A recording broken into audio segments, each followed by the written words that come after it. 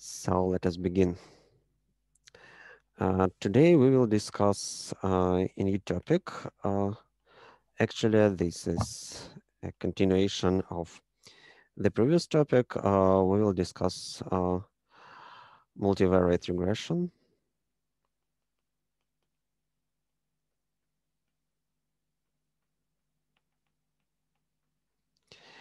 And actually, before we will discuss multivariate regression, let me uh, pose a problem that shows that we really need this tool.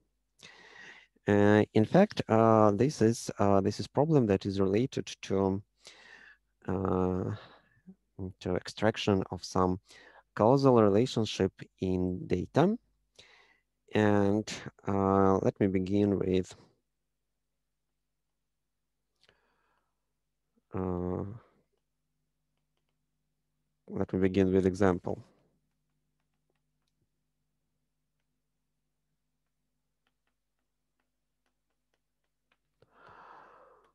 Assume that I'm interested in some. Assume that I'm interested in how people learn. For example, how they learn to read, and I have some data set that consists several variables regarding. Again, I study some group of children, and I have something like age and some reading score and some biometric variables like height and weight.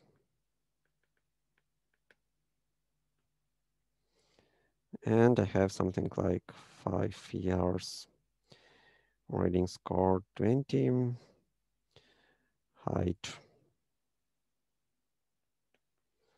70, weight 30, age 7 years, reading score 30, height 120, and weight 41, and so on. So I have a table like this. And then let me choose two variables in this table. So one row in this table is particular one particular kid, and we do all the measurement at the same time. So we have a group of kids, a group of children, and of different ages, and we measure all these variables at the same time. And then we can construct some statistical pictures and apply some statistical tools to this data. For example, I can draw the following picture. Like here is weight, and here is reading score.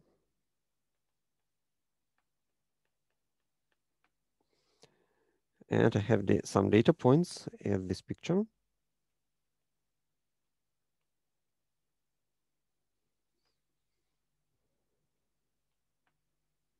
Something like this. Yeah.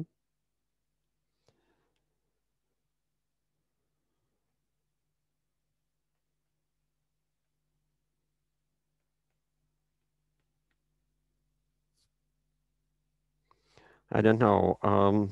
Numbers are more or less arbitrarily here. So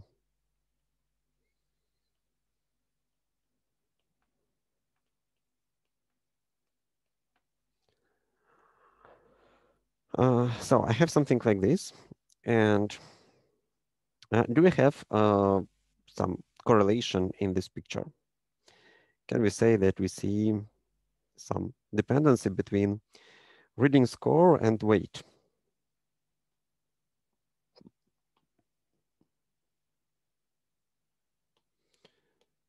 just look at the picture and you can give me answer. Are This there looks like we hmm? have a correlation between these two variables. Sorry, can you repeat, please?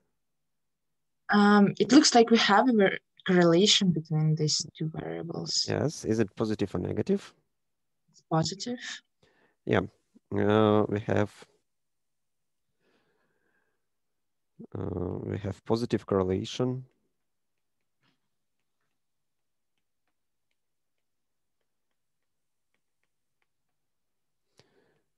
between reading score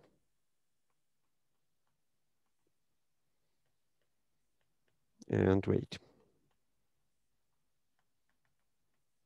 So what does it mean that we have positive correlation? It means that if we see child with large weight, it means that he or she probably will have, on average, will have larger reading score than compared with children with low weight, because they are somewhere here. Um, can you believe in this picture? Does it look plausible for you? If we assume that this picture is obtained from this kind of table? Not really. It Why no? looks like we correlated to variables which are connected with some other factors like Well, yeah, but age. that's a good comment. But this is the next step in our analysis. Now I just ask about this picture. Um, uh, is it how do you think? Is it possible to obtain this picture from the real data that were collected in this kind of experiment?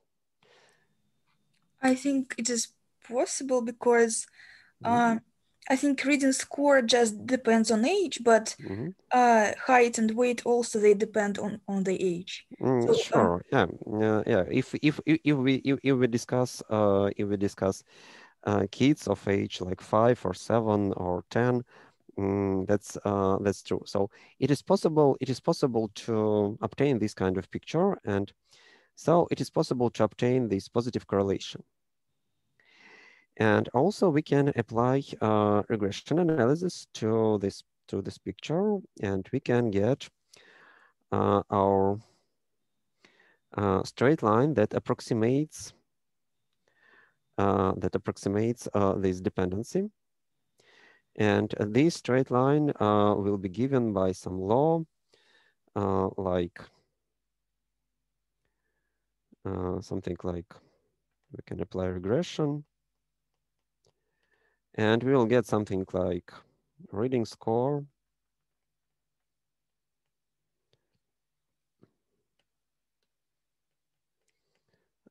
equals to some, okay, like 5 plus probably 1.2 times weight. These numbers, I just obtained these numbers by looking at this picture, and in case if we really had this data, we can just feed this data to R and obtain this as a result of our regression. So I can write something like LM reading score weight, as you discussed on the previous exercises, and I will update and I will get something like this. So basically we can interpret this value. How can we interpret this value? We can say that this value shows that with each kilogram of weight, we improve our reading score by 1.2, right? If we really believe in this law, and this is what will be given us by some R software or some other statistical software, we have to interpret this value like if weight is increased by 1, then reading score is increased by 1.2. This is exact meaning of this coefficient. Well, can we conclude from this regression? Let us believe in this regression for a moment. Actually, this regression is plausible provided this picture. If we really have this picture, then we probably have these regression coefficients. And then I have to ask a question. Does it mean that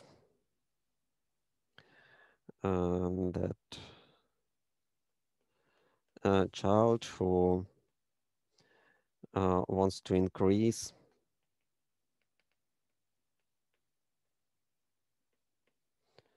their reading score have to increase their weight?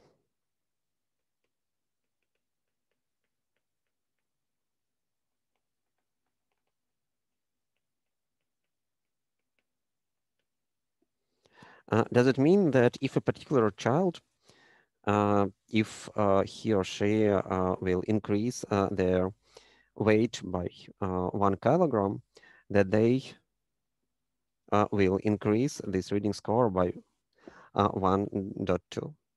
Can we make such a conclusion from these regression results? How do you think?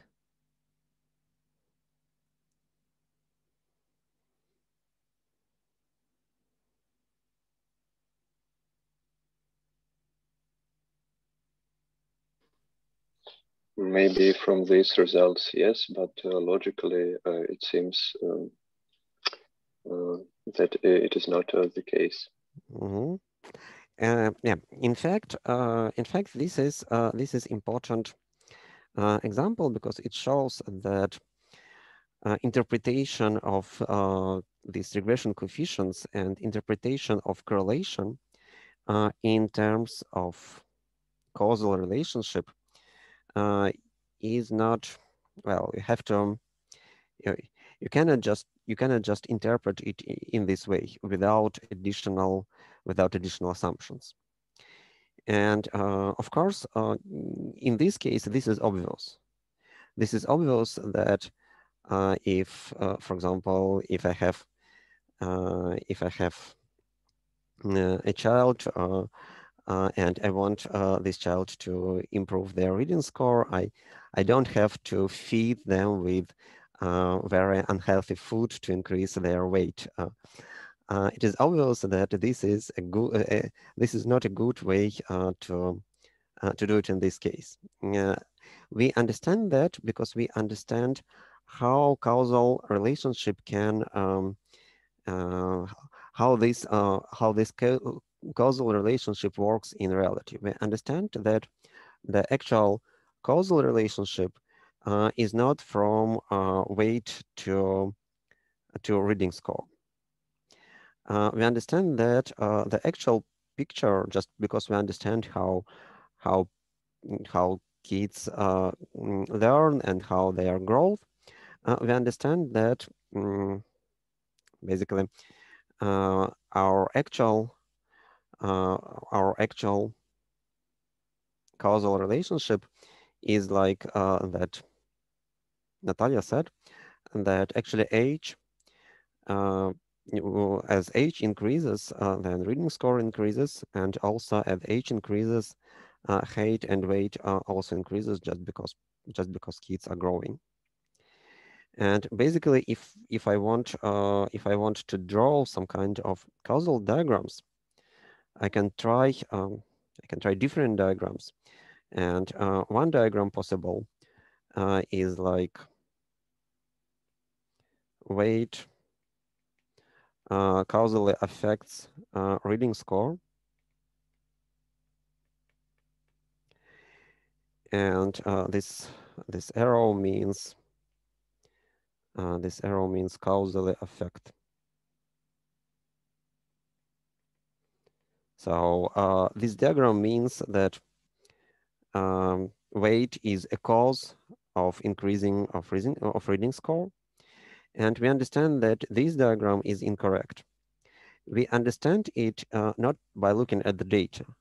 Nothing in the data, like in this table, says us that this arrow is incorrect. At least if we look at this picture only.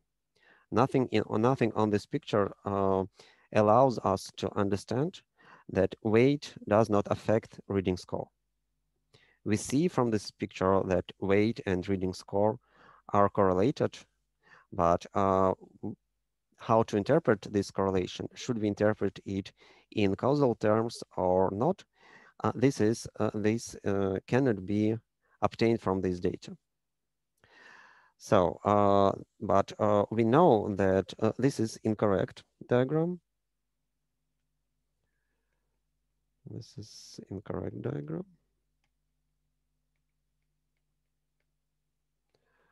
We know it because we know how children grow and learn.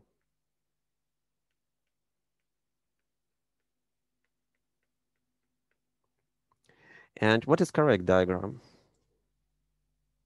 How would you describe correct causal diagram in this case?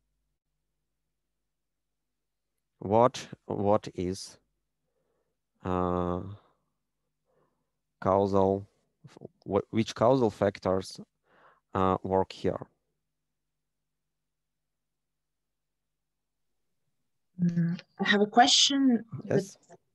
I'm not sure that I should ask it now, but still, isn't it true that correlation is never about causality? So, Well, that's a good question, and we will discuss it. I mean, we just described the data that we have, and it doesn't guarantee us that if our Yeah, children will be. it usually doesn't guarantee, but if our data are collected with some special precautions, then it can show some causality. We will discuss it just in some minutes. And so, are there any ideas on how the correct diagram looks like? Could we make a diagram with the three parameters? Yes, sure. Diagram, actually, this is a very simple diagram that relates only two variables, but you can draw much more complex diagrams with several arrows and several variables, and you can also introduce new variables if you wish. I just want to use this language of these causal diagrams because it is a convenient way to describe which variables affect which in causal way.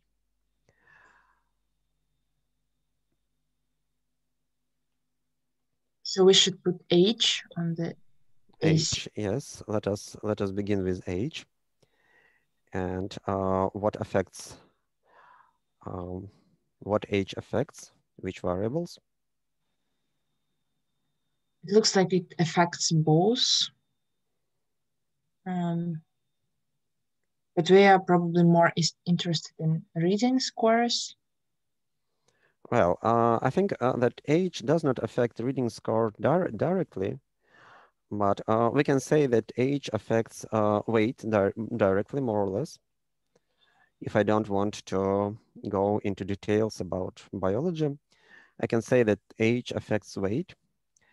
And also I can say, for example, actually we don't have this variable in the table, but I can introduce it. Actually,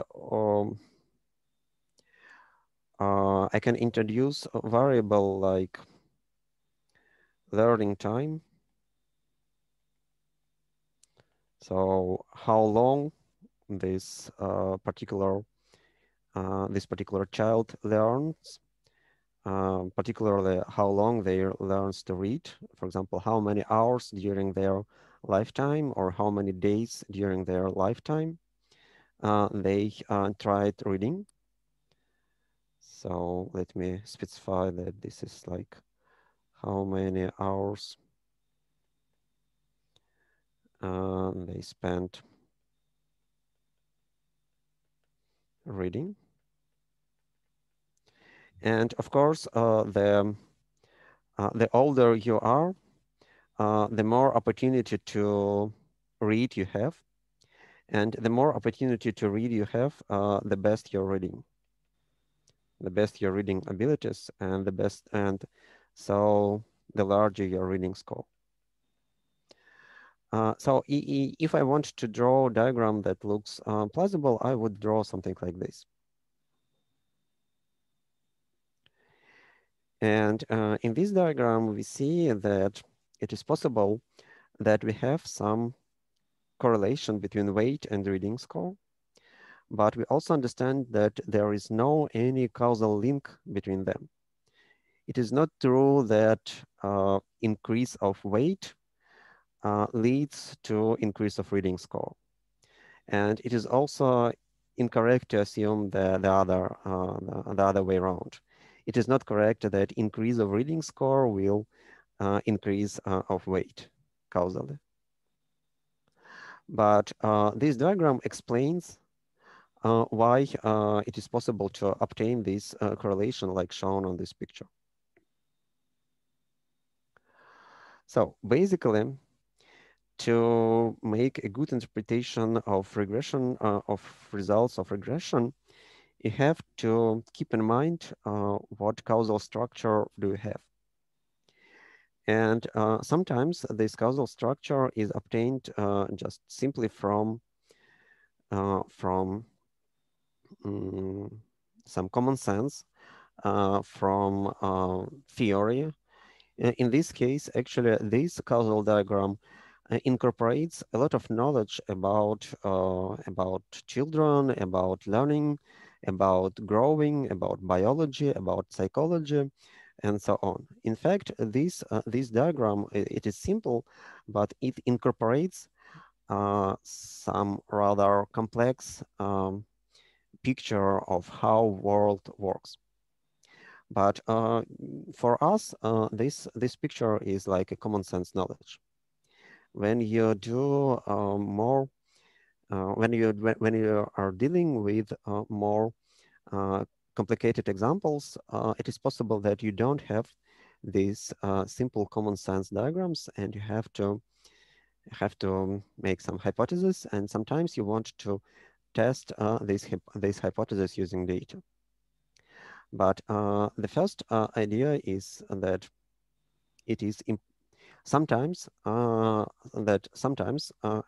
actually most of the time, correlations shouldn't be interpreted, just automatically interpreted, as a demonstration of some causal relationship.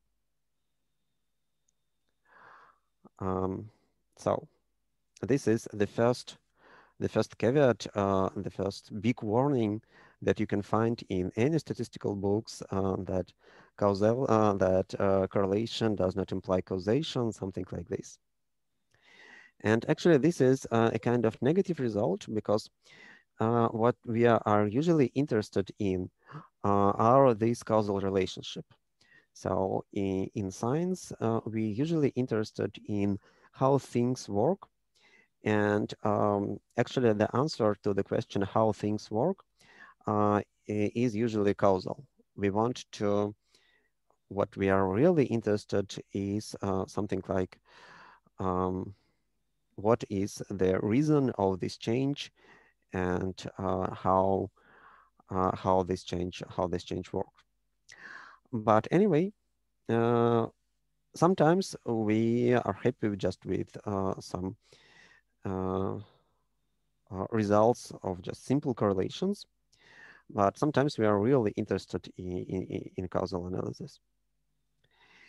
And in fact, there are several ways to do causal analysis using data.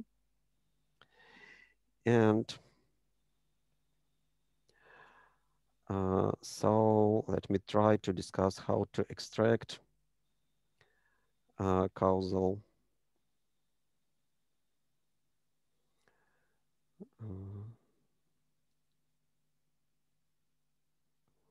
causal links from the data.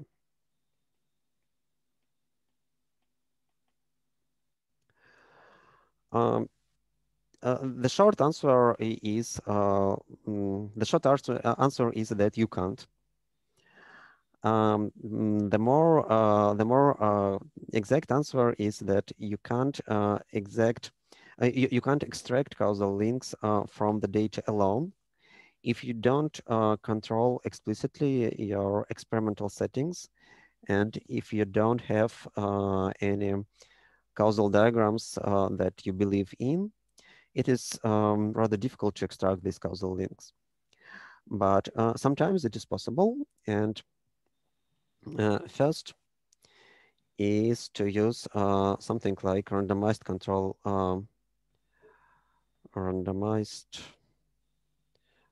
control trials. This is probably not what you will use in linguistic studies, but this is a kind of gold standard of causal analysis. And so let me spend a couple of minutes to discuss it. For example, I believe that the best example of randomized controlled trials are drug studies, drug trials.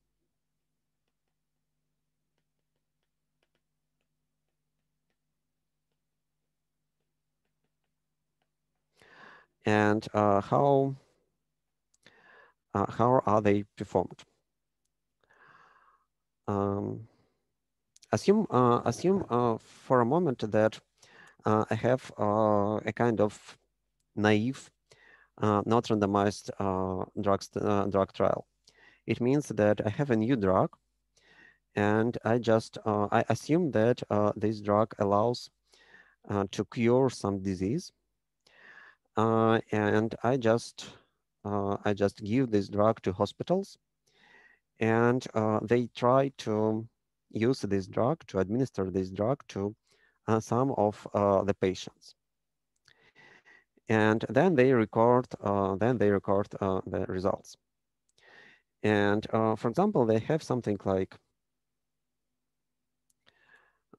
assume that we know, for example, that new perspective drug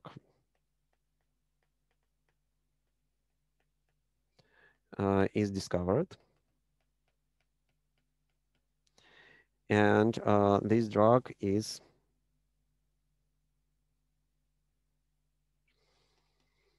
it is given to hospitals,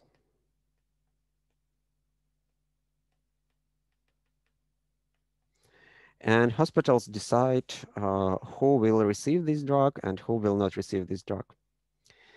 And after that, they then hospitals give us data like this. For example,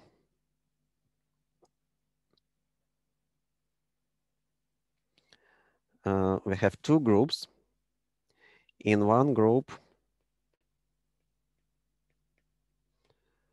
of patients, they obtained new drug.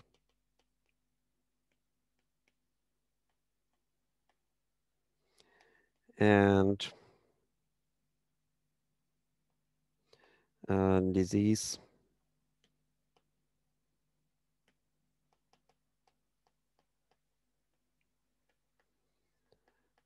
duration before recover was, for example, 7 days.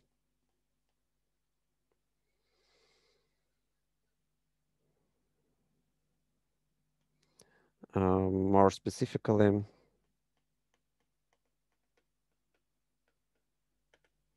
uh, 7 days on average. And more specifically, we have the following values: 7.1, 7.2, 6.9, 6.8, and something like this. And without new drug,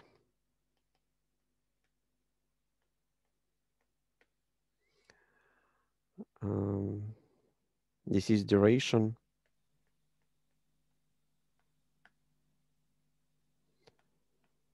was, for example, Can I ask what does 7.1 day mean? Assume that we have some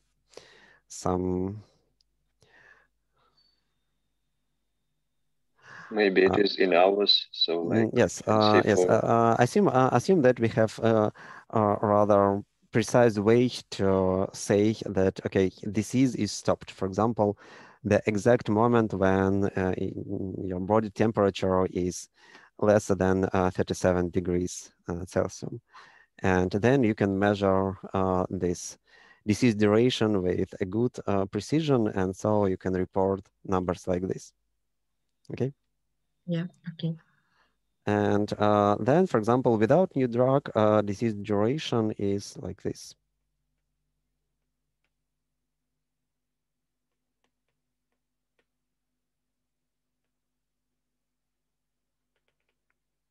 And something like this. Assume that we have 100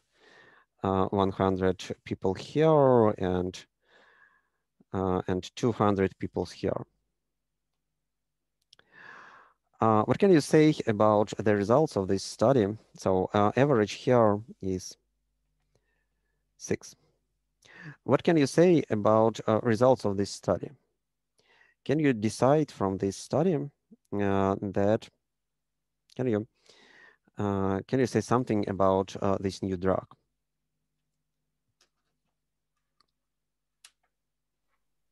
it looks like that it makes things even worse because like for one day people are ill more. Yeah, it looks just if we look at this data, it looks that new drug is really bad. It makes things worse. But can you imagine a way to obtain this kind of data, provided that new drug is actually superior to the previous methods of curing of this disease? Is it possible to obtain this kind of data?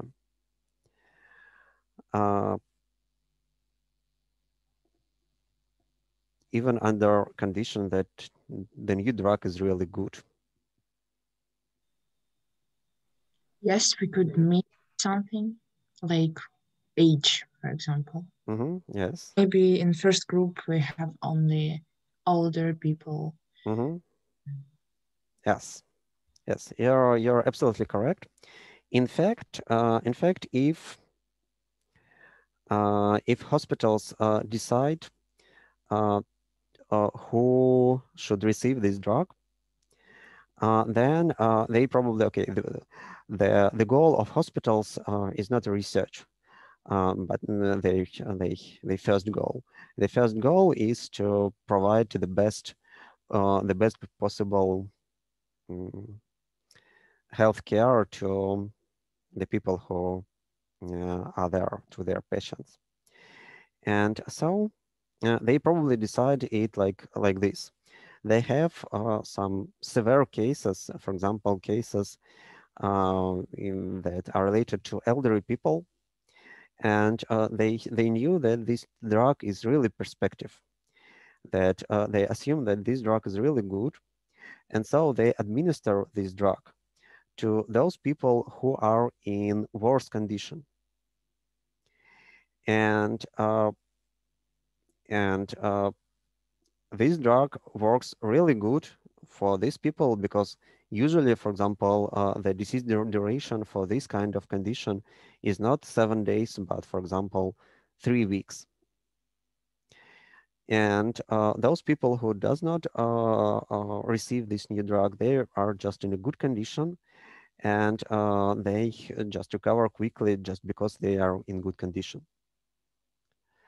So it is possible to obtain these data, and it is possible even in case when this new drug is really good. So we have to ask, new drug is bad, or it was given to patients in worse condition.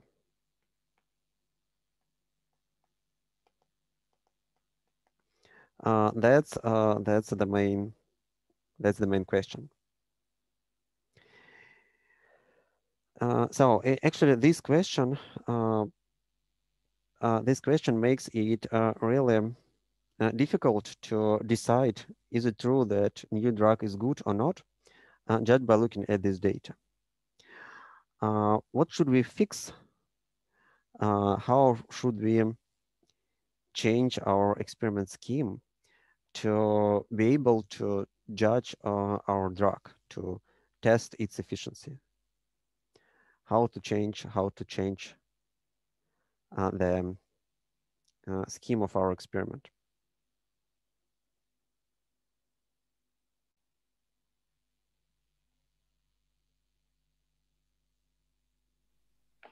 So maybe we, I don't know, maybe we should look at the patients in the worse conditions and don't give them this new drug, so we can compare.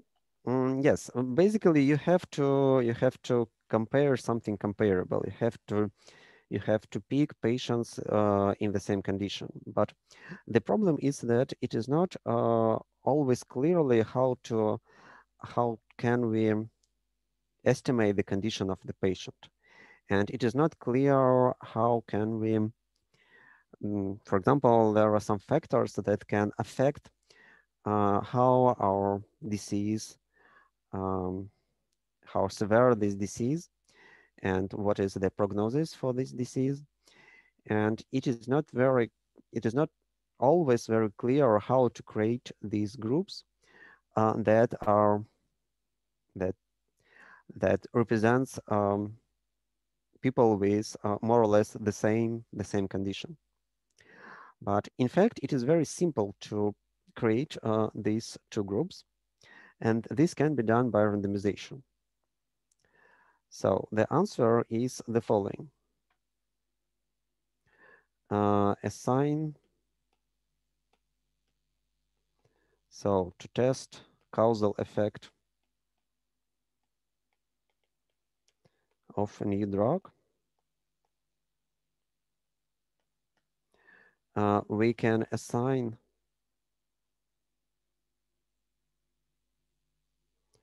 who will get this new drug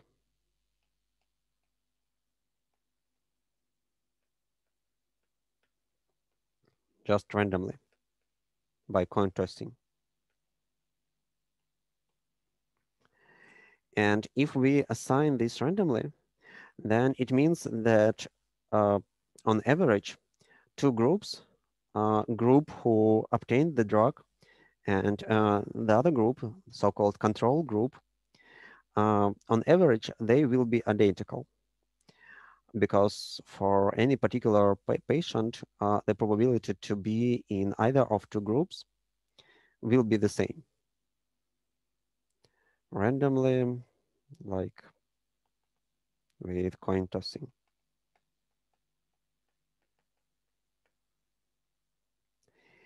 And if our data are obtained by this procedure, not hospital decide who needs this drug more, but we do just random assignment. Then we can interpret numbers like these ones as an evidence of causal effect of this new drug. And this is actually how drug trials are performed. In fact, patients are splitted in two groups randomly, and half of them receive drug, and the other half receive so-called placebo, something that looks like drug but doesn't work. And then they compare the results. This is how these things are done in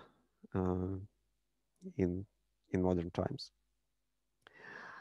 So basically, to test these causal effects, the best way to do it is to make these randomized controlled experiments. But the problem is that in most of cases, it is not possible. In fact, it is possible in medicine to some extent, because we can get some group of volunteers and we can say them that, okay, you will have 50% probability that you will receive placebo, and you participate in this study, in this drug study, only if you are okay with it. So you just volunteer for that. And in this case, it is correct, it is ethical to do this kind of experiments. But in a lot of real life situation, we cannot do this kind of experiments, and we have to do something else. And sometimes we can do something that is close to these randomized control experiments, but I do not want to discuss this kind of research because it is rather complicated. Actually, it is complicated to find real life situation, some natural situation when we have something like randomized control experiments. But I want to discuss second way to. But can I ask about Yes? this in medicines? Mm-hmm. So, what can happen if all people,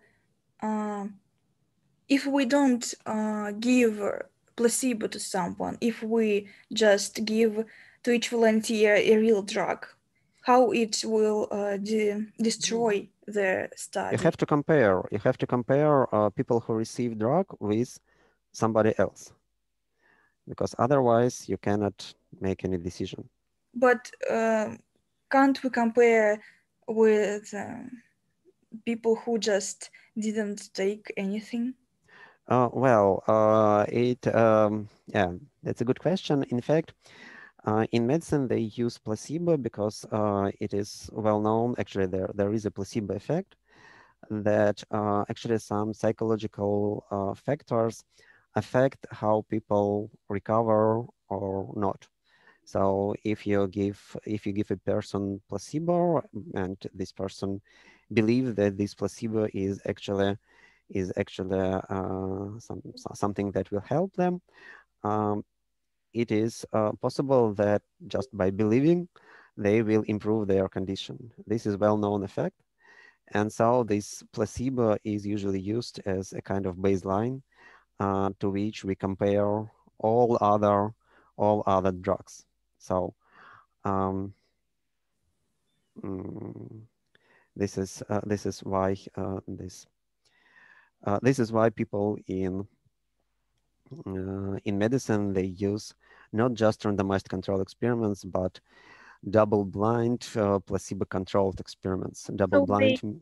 They want to test what's the difference between people who receive the real drug and those who just believe that.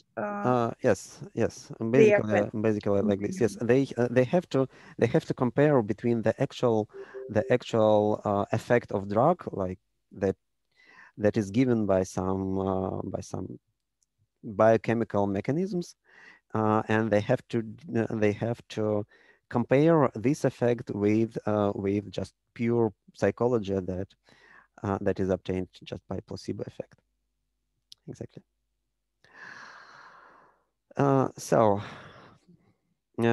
And now let me discuss another way how we can try to extract some causal information from the data. This can be called adjustment for confounders. And again, I have an example that is also not about linguistics, but more or less about health. But I just want to give you examples that are easy to follow and easy to think about. So nowadays, everybody knows that smoking is bad for your health. But 100 years ago or so, when statistics only began as a scientific discipline, there were very there were debates about the health effects of smoking. And so people created some, actually, this was the beginning of statistics. And so people began collecting data. And basically, they can collect data like this. We have on one axis, we have smoking level, like cigarettes per day.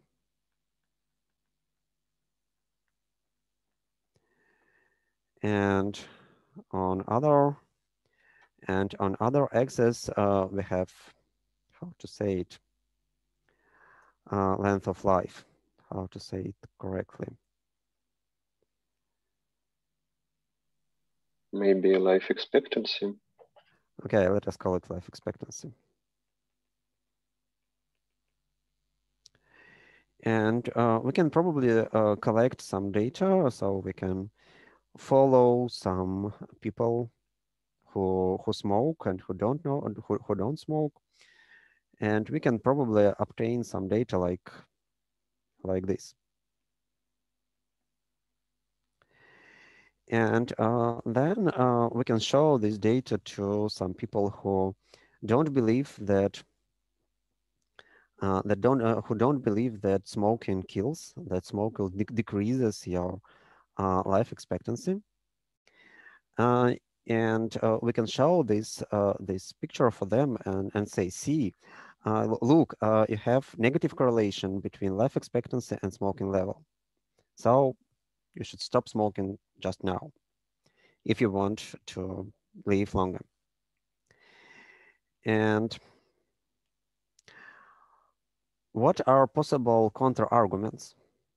Our opponent, who probably don't want to stop smoking, they can try to create some arguments, like they can say, okay, this is just a correlation. This is not causation.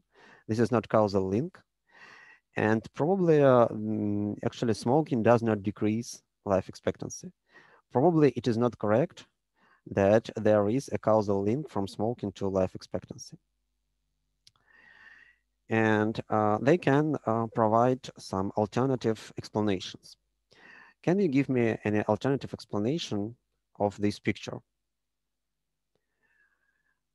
Try to be this hardcore smoker who wants to believe that smoking doesn't decrease his life expectancy. And what kind of arguments can you provide?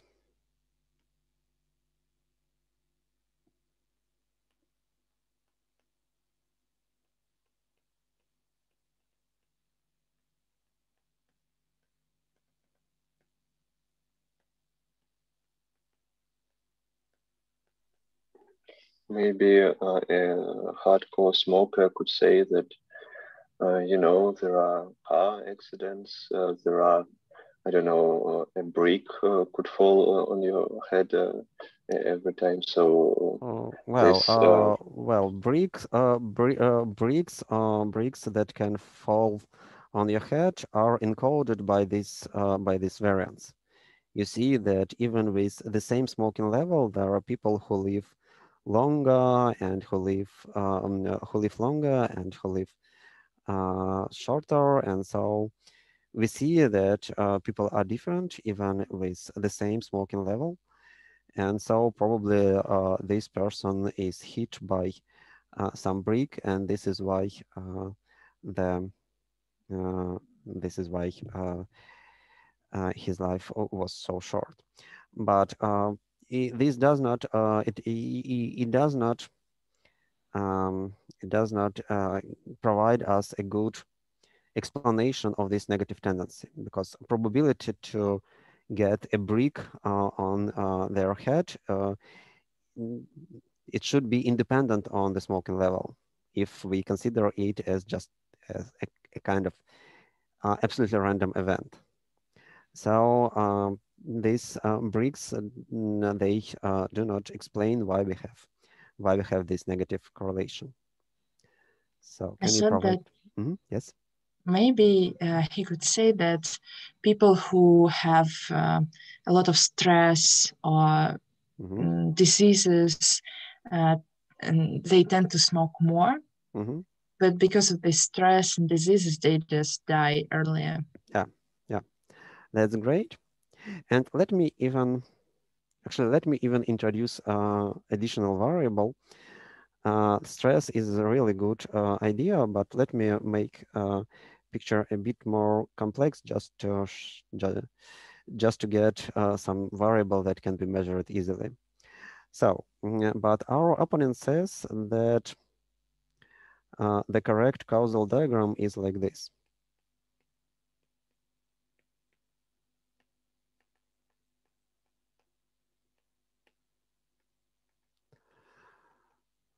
So we have stress level,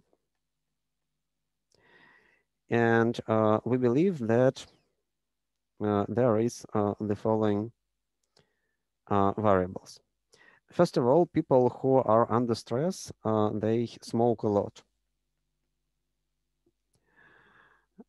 So this is smoking. And also, for example, they drink alcohol.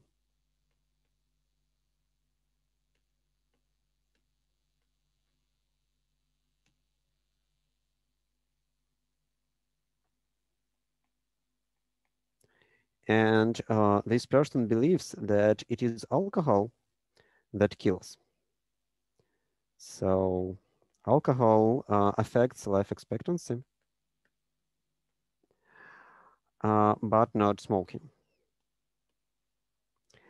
And in this case, if we believe in this diagram, just like we discussed before, we can obtain a picture like this.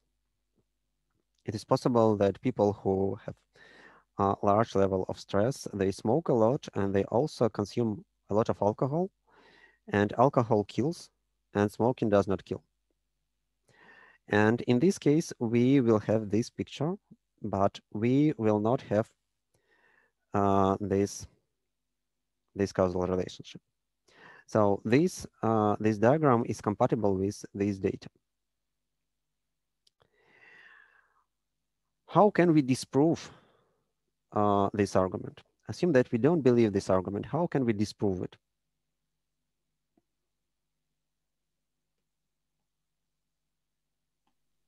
Only to take into consideration people who do not drink alcohol or drink much alcohol. Yeah, actually, we have to compare people who drink the same level of alcohol. And we have to compare how much they smoke. And then we can try to draw the picture like this, but only for people with the same level of alcohol. But in fact, it can be not very simple to, it can be not very easy to find a lot of people with the same level of alcohol consumption. So if you say, okay, I want only people who don't drink alcohol at all, then you decrease the number of people that you can recruit for your research. So another way to deal with this problem is to take this alcohol into consideration. I mean that now let us assume that we have data on this alcohol. So to disprove this argument,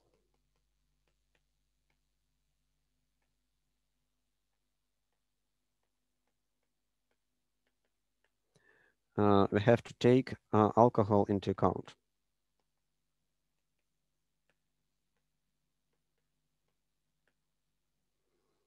Alcohol consumption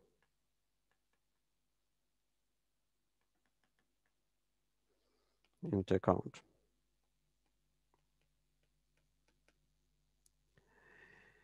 And actually, first of all, we have to collect data on alcohol consumption.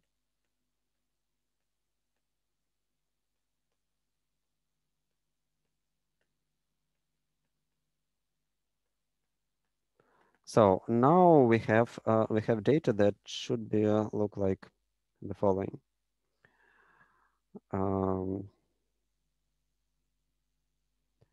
Like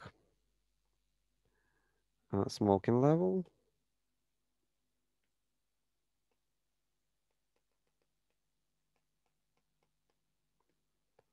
alcohol level,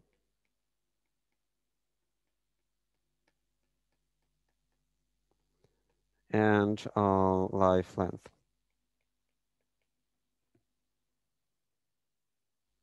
Okay, length of life it is called. In fact, it means that we have some historical data, length of life. So for example, we have some medical records, and we know this length of life. It means that we consider only people who already died, but we have some medical records about these people, and we know this information about all of them.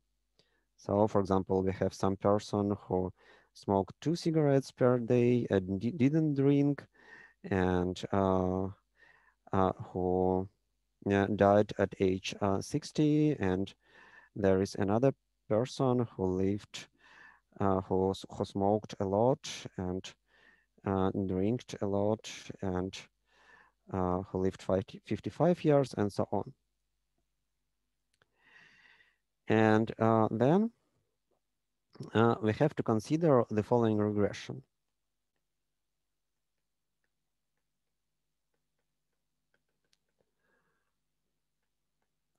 So previously we considered only a linear relation between that took into account a relation between smoking level and length of life. But now I want to consider the relation between, or basically I want to understand how length of life depends both on smoking level and alcohol consumption. So I will consider the following regression. I have length of life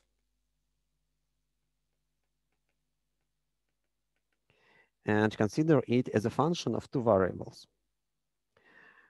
First of all, I have some intercept. Let me denote these coefficients by betas. This is Greek letter beta, just because they are denoted in this way usually in statistical textbooks.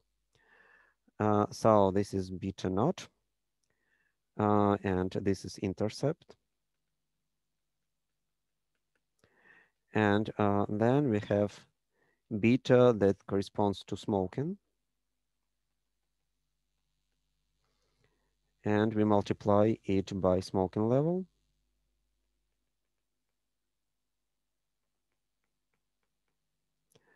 And then we have to add another variable with another coefficient, beta alcohol, that is multiplied by alcohol consumption.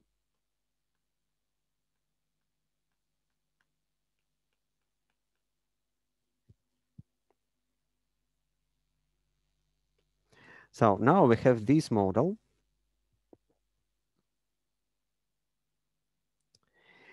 And let us discuss why this model helps us to understand actually to disprove this contra argument. How it allows us to disprove this kind of causal diagram. Let us assume that we fitted our data and we get some values here and here. Or even better, let us assume that we know actual values. We know the real dependency between length of life and these variables. And let us assume that we have some data. I want to discuss interpretation of these values. And let me assume that I have something like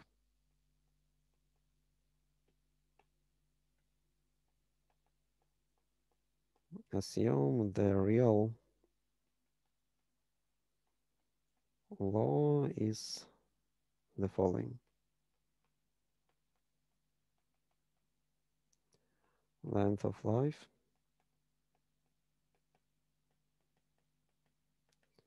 equals to 92 minus 2 times smoking level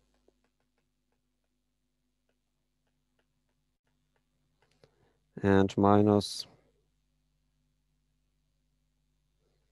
3 times alcohol consumption level.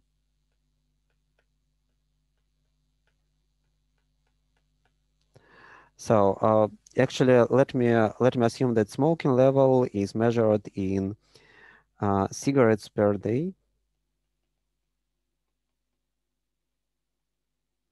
and alcohol consumption is measured in, I don't know how to measure alcohol consumption, bottles per day.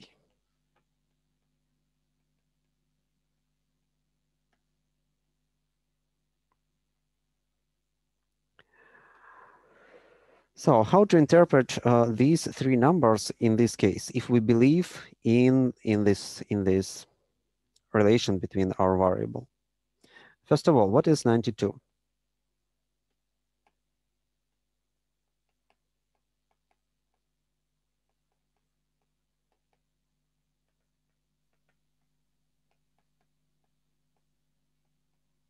This is the longest lifetime recorded.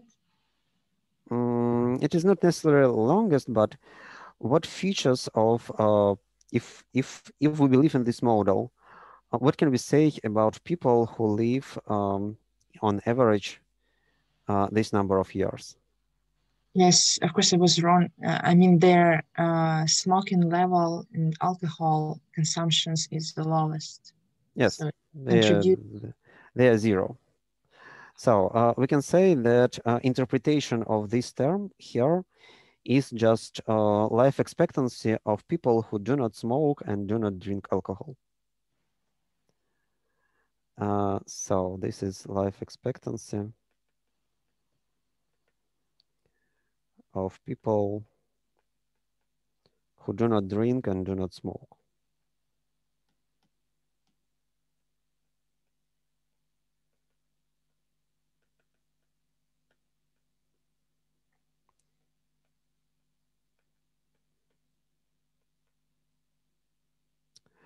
Okay, what about this number, -2?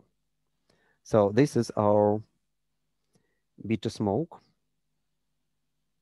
What can you say about this beta smoke? And that is equal to -2. How to interpret it?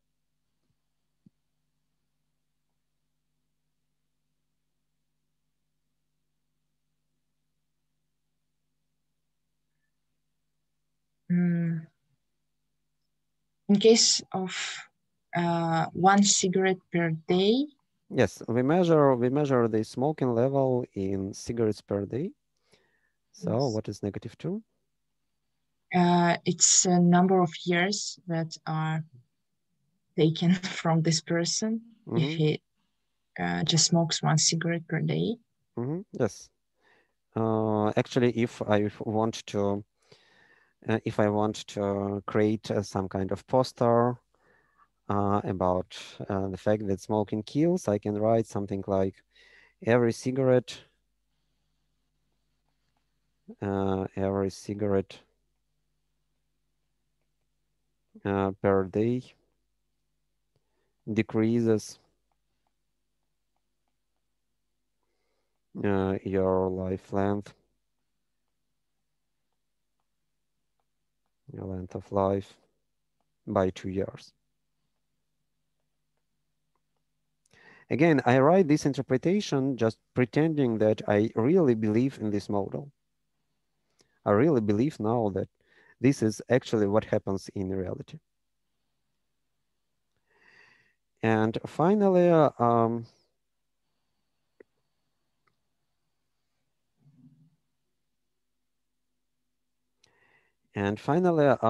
if I interpret this -3, this value, this is beta alcohol,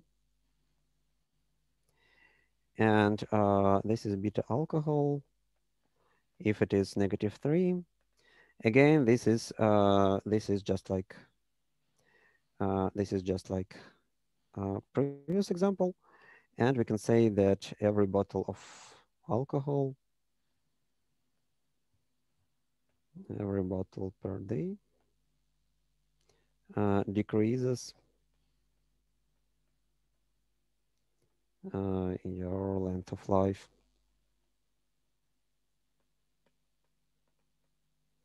by 3 years.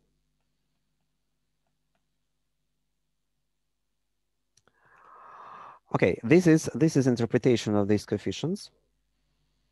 So this 92, it is beta naught or intercept.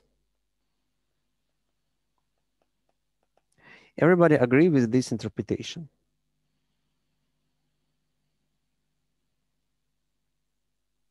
But these values 92, 10, 92, 2, and 3, these are random, or how did this we? is just okay. I just pretend that I know that them somehow. I don't discuss. I just want to discuss this model, and I put them more or less arbitrarily from just out from my head. In fact, we will obtain these numbers by analyzing data. Actually, R will give us these numbers when we will feed the data to R, and they will estimate these values. But now I just want to think about this model. Okay. Mm-hmm. So let us look more carefully on these values. What is important? Actually, let us return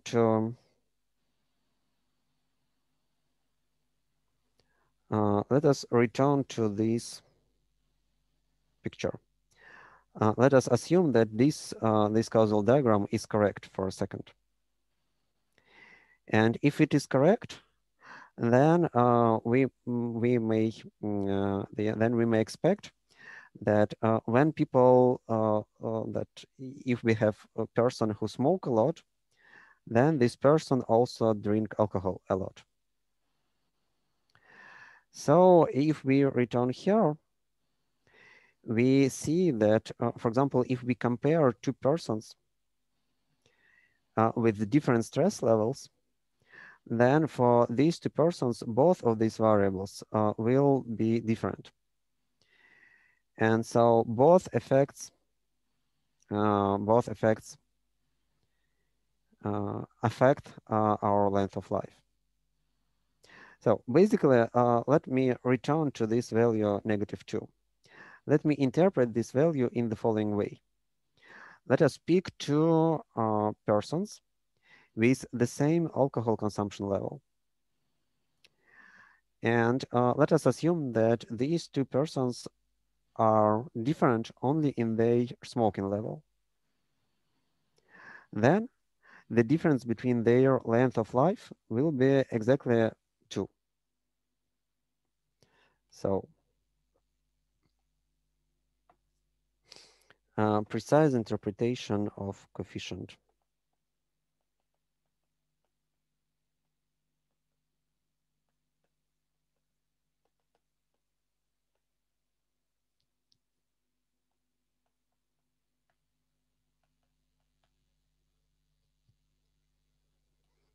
Precise interpretation is the following. Compare life expectancy of two people.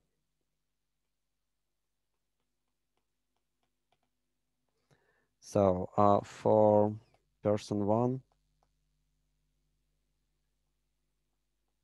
we have some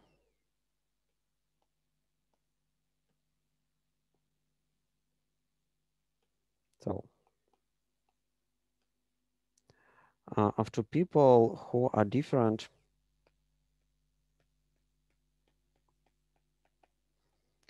by one in their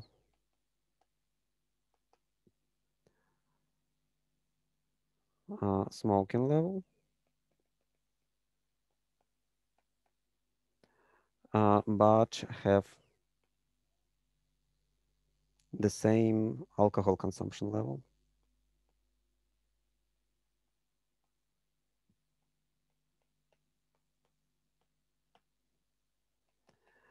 Then the difference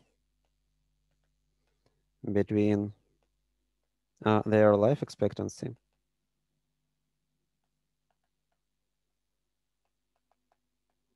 is -2.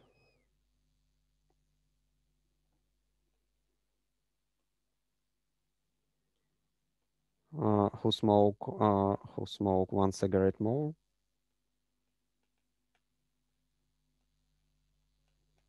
live 2 years less, and provided this is provided the same level of alcohol consumption.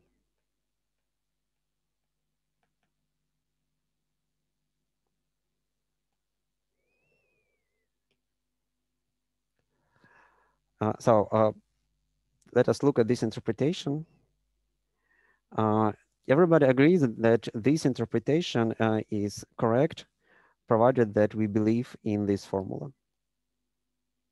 That this value -2 shows how this variable changes as we increase this variable by 1, but keep this variable fixed. So if this variable is fixed, then this term does not change at all.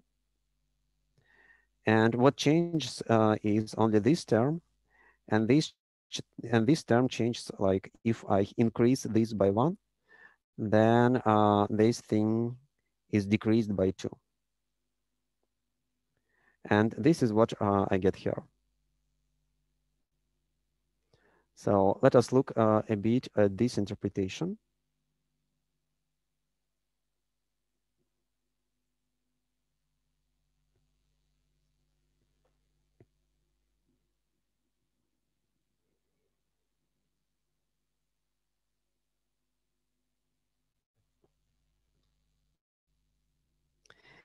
And so this is actually a crucial idea here, because if we have data on smoking and on alcohol consumption, and you have this model, and you fit your model to the data, and you obtain these estimates for these coefficients, then if you see that these estimates, for example, we see that indeed we have something non-zero here, something negative here, it means that we already took into account this. Actually, in this model, we already took into account this alcohol consumption level. So if what I want to say is the following. If there is no effect, if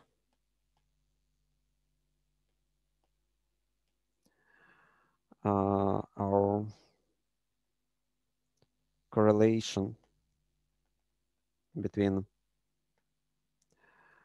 life length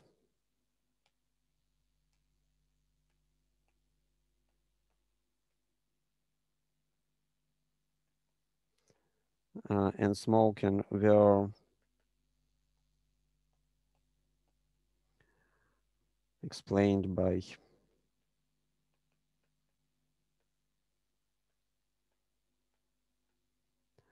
so if the correlation that we obtained here at this picture, if this correlation were due to this picture, then what would we get here at this data?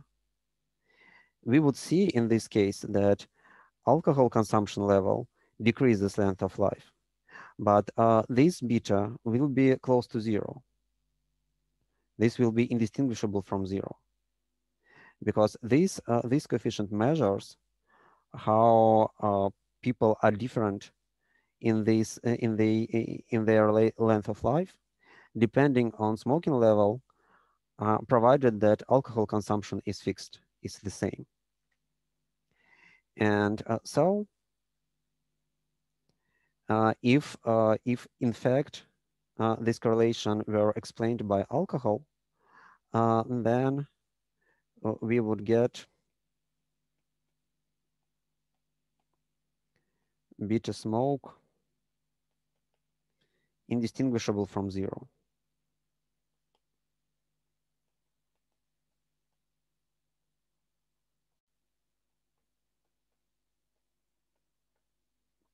Actually, statistically insignificant.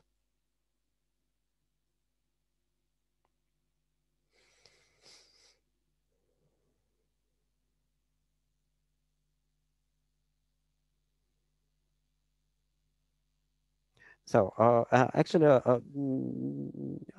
do you believe in this statement? Are there any question about this statement?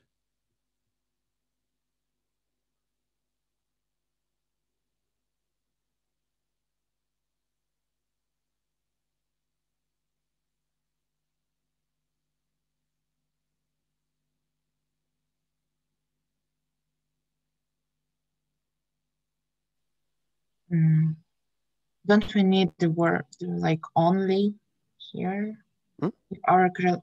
Don't we need like a word only in this statement? Like if our correlation between life lengths and smoking. Okay, yeah, I agree. By alcohol only. Yeah, let us add in this by alcohol only. I agree. Yeah, exactly. Because it can be partly explained by alcohol and partly by smoking. Or it can be explained partly by alcohol, partly by smoking, and partly by some other factors that we don't take into account in this study. But yeah, in this form, everybody agree with this idea.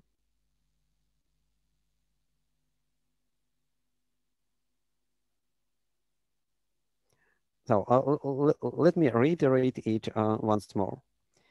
If I have this model, then this coefficient beta smoke shows how length of life of people different when they are different in their smoking level, provided that alcohol consumption level is fixed.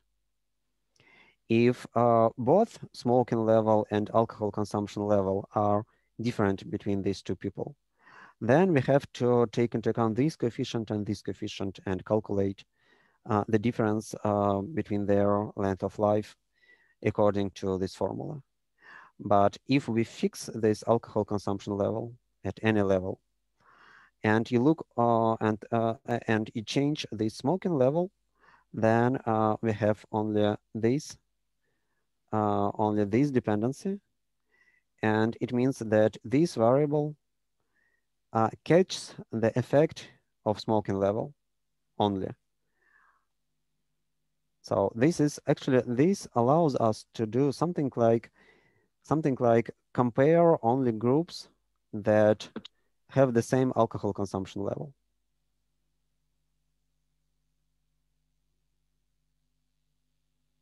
Hmm?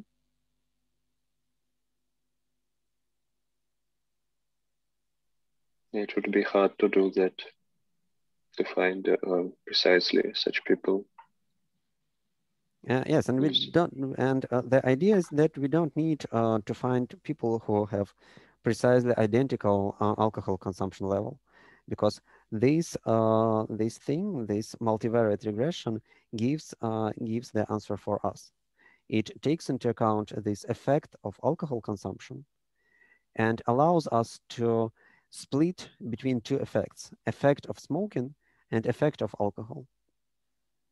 And after we have this splitting, we can return to our initial question and say, okay, assume that we do our data analysis and we get this coefficient and it is significant. Then we can say, okay, you see, we can say to our opponent that this argument is disproved, because this argument assumes that if we fix this alcohol level, then life expectancy shouldn't depend on smoking. There shouldn't be any correlation between life expectancy and smoking. But if we still have some negative coefficient there that is distinguishable from zero, that is statistically significant, then it means that this picture, that this causal diagram cannot hold in reality. And this is the idea of how can we disprove this kind of contra arguments. Actually, this is not an end of story, because after we disprove this alcohol argument, our opponent can give us another argument. For example, they can say that, okay, this is not alcohol, but this is, for example, bad food. And probably we have something more, something different, like stress, smoking, bad food, and life expectancy.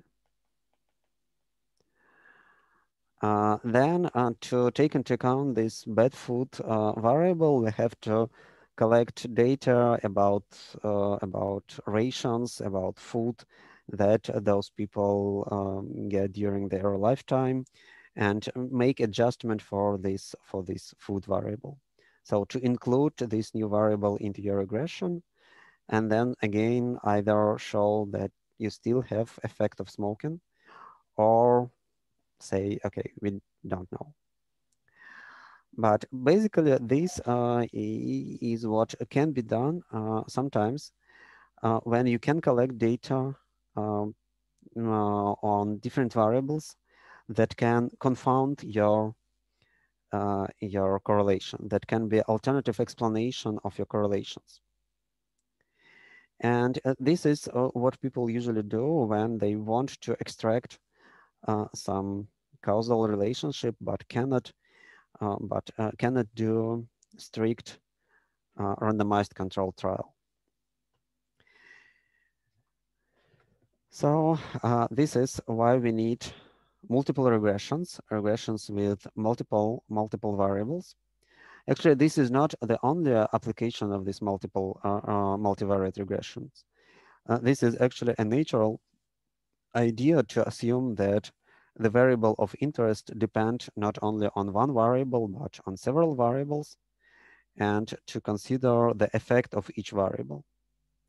And the beauty of this regression is that it gives you the results of each variable independently on other variable. So it gives you these coefficients that gives you information about the effect of a particular variable on this variable, on the Actually, these variables are called independent variables.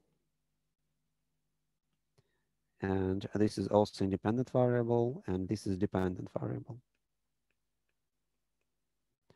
So in this multiple regression allows you to give these estimates for coefficients that measures effect of each independent variable that it give to this dependent variable.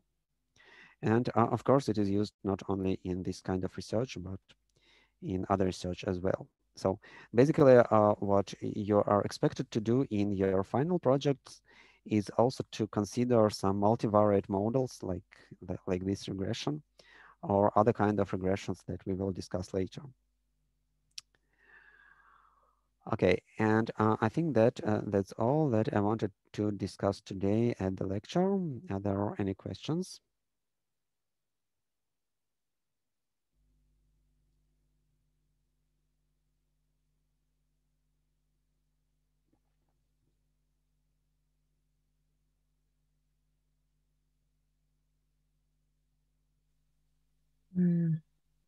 This method is only applied to the data that will give us a kind of linear function. Yeah, that's a good question. Actually, everything that we discussed so far is devoted to linear dependency, and linear dependency basically it is a good first approximation. Of course, we understand that the actual dependency can be not linear, but it is a good first approximation. If we are interested only in a question like how this variable will change on average if I increase another variable by 1, then we assume that we have something that is close to linear relationship.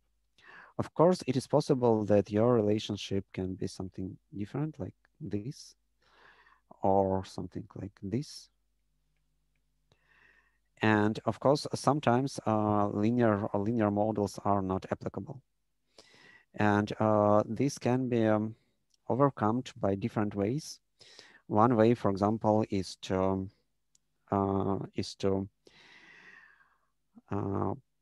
do some pre-processing and transform your variables. For example, if you have a relation that looks like this, then probably instead of taking this variable, for example, this can be vocabulary size, and this can be age. It is possible that vocabulary size growth with age non-linearly, much faster than linear. And probably in this case, you will use logarithm of vocabulary size instead of just vocabulary size. So probably you will get something like this. So you can consider logarithmic scale in this case. Sometimes you have to just consider different models, maybe models that have some nonlinear terms. But this is not very. This is rather rare, but sometimes this can happen. But basically, your linear regression is a very good first approximation because usually the relation that we are working with are, at least they are usually monotonic, or we can expect them to be monotonic. So the larger age, the larger vocabulary size, something like this. And if you want to study these monotonic relations, then at the first approximations, you can think that they are linear.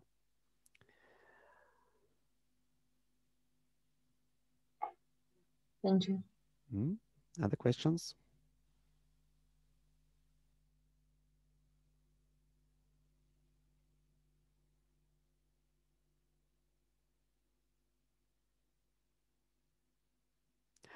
Okay, then we can make a 10 minutes break now and then continue at exercises and consider multiple regressions in R and their interpretations.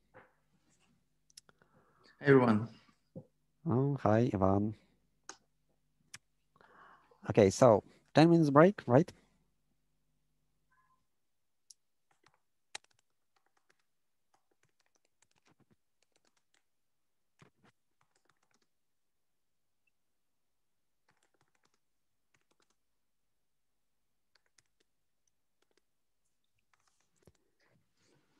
Okay.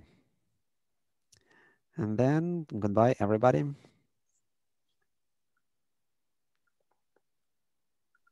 Bye.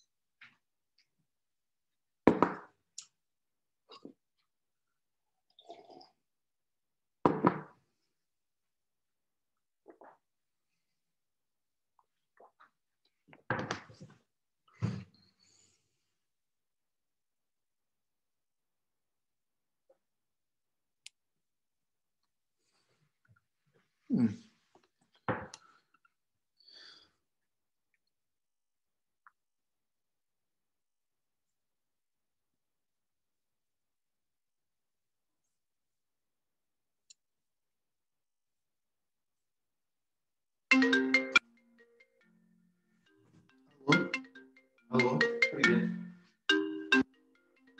Дома, пошел. Что? Блин, я не знаю, честно говоря, я не подумал, что занятие. Ничего, у меня сейчас перерыв, но просто хочу подготовиться. Все. Хорошо, спасибо большое. А ты через сколько будешь? А, хорошо. Супер, супер, ладно. Угу. Давай, пока.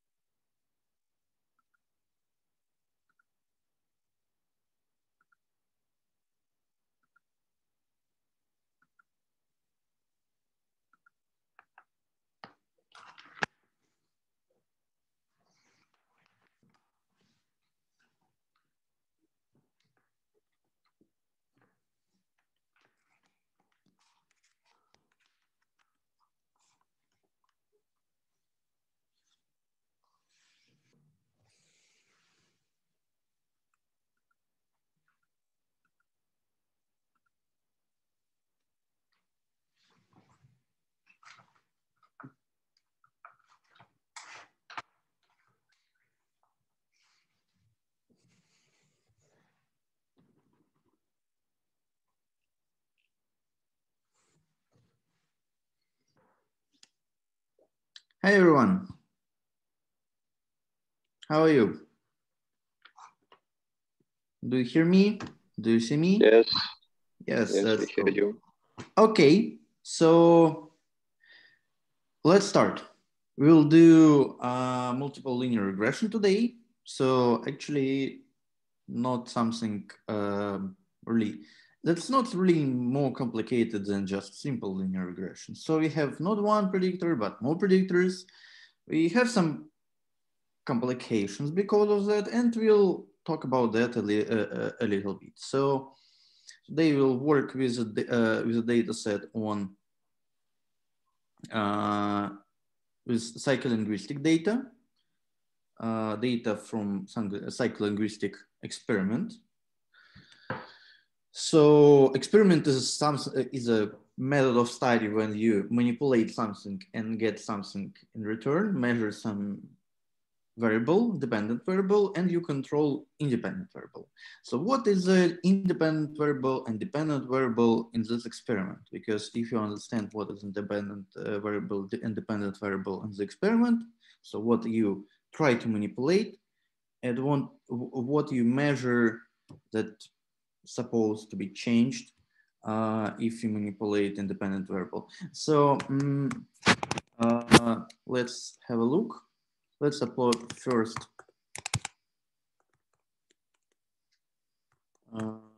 Wait, I'm sorry. Let's upload tidyverse. And we use this data set. I hope everything is okay. So could you tell me how can we explore this object that we uploaded, that we imported? Any ideas what to do? I mean, you have a new data set and you don't know anything about it. Like, I know your employer said like, I have a data for you and you need to do something with it. So what will be your first moves for this data set? For this variable? Maybe to ask for summary. Yep, okay, let's try. I mean, it is not a question with a correct answer, you know? There are just, I don't know, it's just a skill of some exploration, of exploratory data analysis that you just apply. You have set of tools. For example, basic function summary in base R, that is a generic function, meaning that if you apply it to different classes of data, you get different results. In this case, you have summary statistics for every column. Okay, seems pretty much, I mean, yeah, you can explore it, but it's pretty difficult, I think. So first thing, yeah, if the data set is not so big, you can see that it's not really big.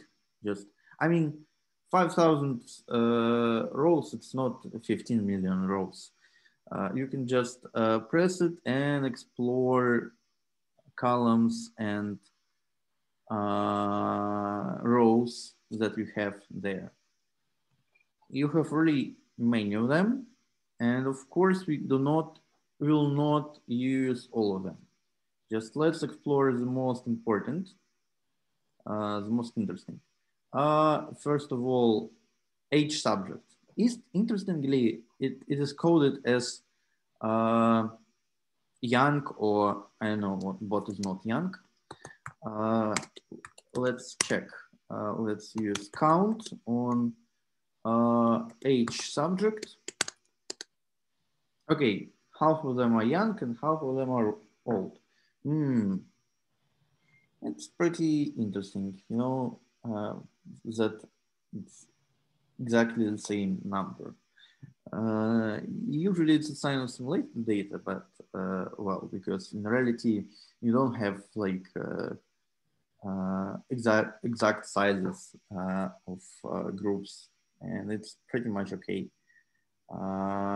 Okay, so it's either old or young. Okay. Word category. Let's explore what we have in word category. Count.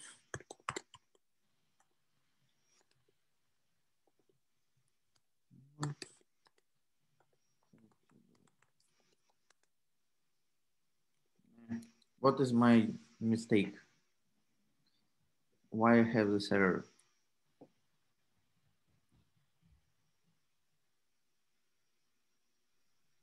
You just misspelled the data frame. Yes, exactly. Just a typo. But you know, in reality, you will do many such mistakes actually, so it's pretty okay. It was not intentional. Of course, it's easy to find out that it's just a typo. Usually it says like object something is not found, and the first thought should be like, well, is it written correctly or not? Okay, what do we have else? So N means noun, V means stands for verb. Okay. And what other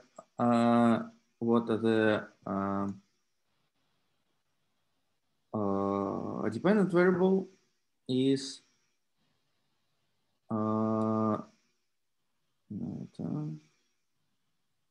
reaction time for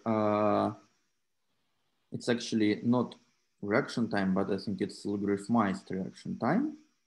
So just usually reaction times when you do some experimental task for making, in this case, you need to do lexical decision on whether this verb, this word is real or it is a pseudo word. For example, while or draw are real words, but pro, I think it's fake word. So it's like pseudo word. I think you know this stuff about pseudo words that are used in psycholinguistics experiments or neurolinguistic experiments when you try to compare a reaction of your brain or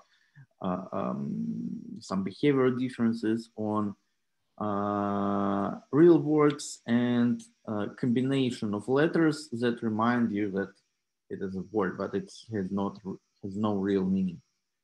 Like if I use just a random sequence of letters, it will be clearly for you that it is not a word, and that's why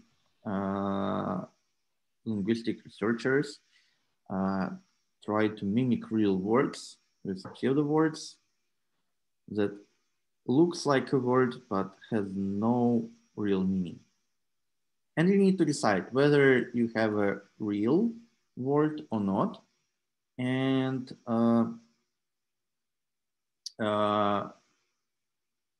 then it's just a recorded reaction time for this decision making. And another column is a reaction time for naming the word. So you need to pronounce the word that you see. So just you see the word, you say like base, zone, or phase, and just a reaction time on this task. I think it's logarithmized reaction time because usually reaction time for simple task, it's not longer than 1 second. It's just like very minimal is something like 100 milliseconds, but it's for like very easy tasks for detection of light. You know, if you're a professional runner and you run sprint and use like very short distance, and if you start after firing a gun in less than 100 milliseconds after the start, it's still counted as a false start because you cannot react faster than 100 milliseconds.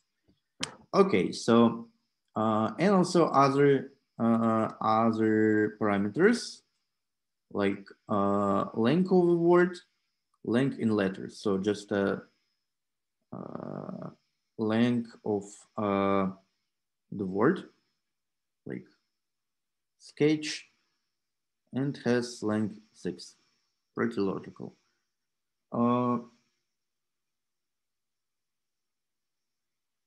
Yeah.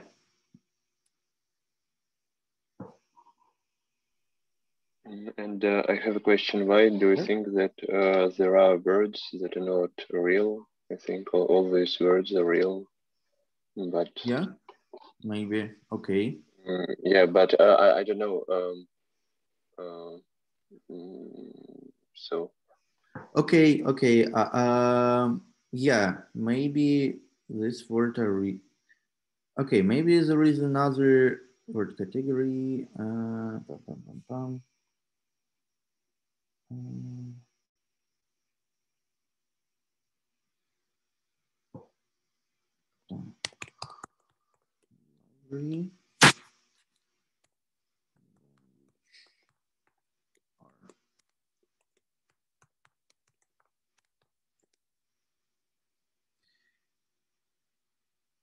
So here you have the data set. Actually, you can even download it with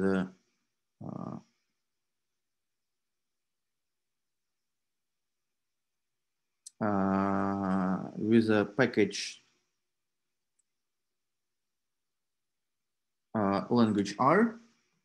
If you have this package, if you don't have, you can just install packages language R, and this package contains this data set, and you can get more detailed descriptions for every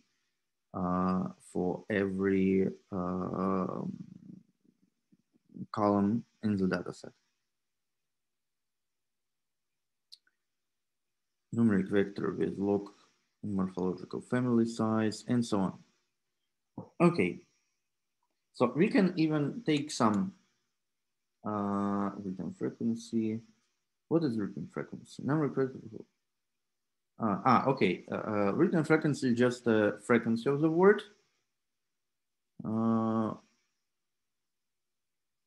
Maybe we have only real words in this case. I'm not sure because I don't see a variable that says that it is real or not real word. But yeah, and we will take some variables.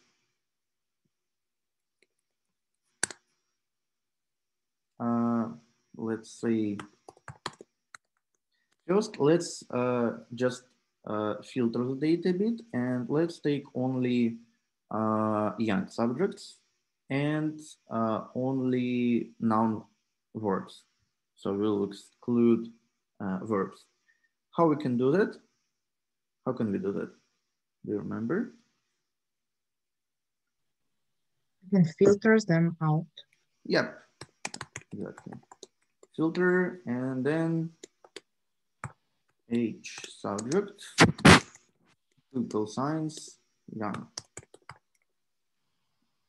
And word category.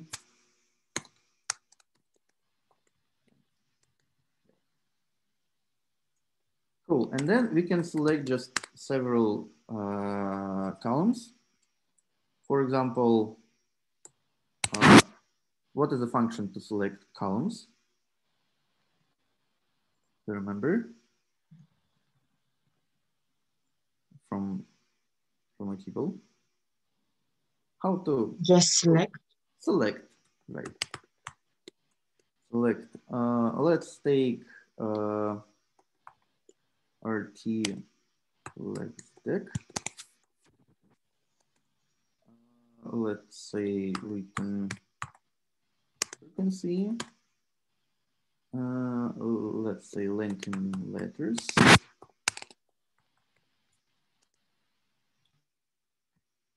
And there is also some family size. Okay, we can just use only this for now, and then we can do more complicated model if you want. Let's save it as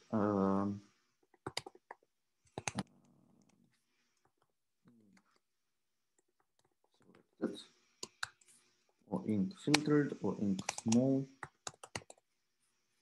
int subset. Okay. Let's explore this subset with a steamer function from the package. Steamer. Do you remember this package? It's a really nice package that just show you some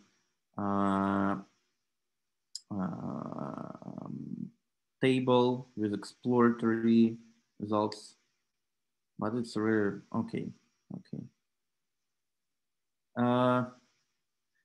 You can get some summary statistics for different columns. In this case, you can see that you have no missing values. Complete rate is 1, meaning that there are no NAs.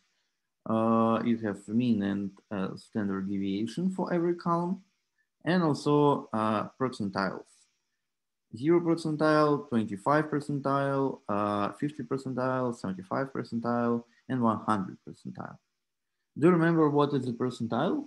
What does percentile means?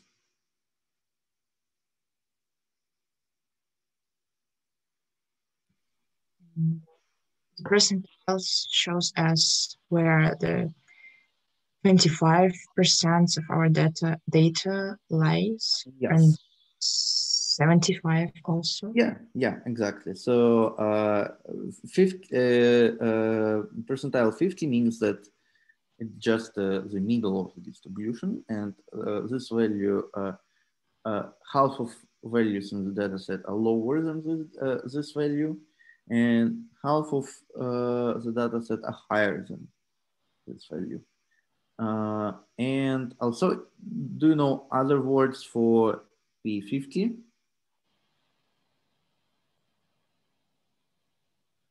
It's median. Right, correct. So actually, percentile 50, it's the same as median, because median just split your sample by 2. And P25 and P75.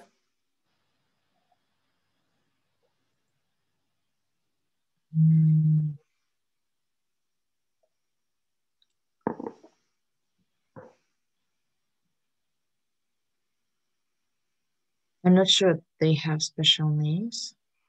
No, they have. They're called quartiles. So quartiles, just 3 dots, Yeah. 4 intervals that divide the whole sample. So, for example, quartile 1 or Q1 means that it is a value. It is a value that divides the first 25% of value, the lowest 25% of value. It separates that to another to the rest of the sample, to the rest 75%. For example, in bibliometry, in scientometrics, you have these quartiles to measure quality of journals. So you rank all scientific journals in some database by some rules, for example, by impact factor. So like the higher, the more popular scientific journal, the more cited the scientific journal is, the higher it has impact factor. And the top 25% of scientific journals are called Q1. And if you publish in Q1, you're a really cool guy. The lowest 25% of scientific journals are Q4, meaning that they're like the worst 25% of journals. And it's like, usually it's more welcome by universities if you're published in Q1, then in Q2, and then Q3, and then Q4. So, and what do you think stands for? What do you think P0 and P100 stands for?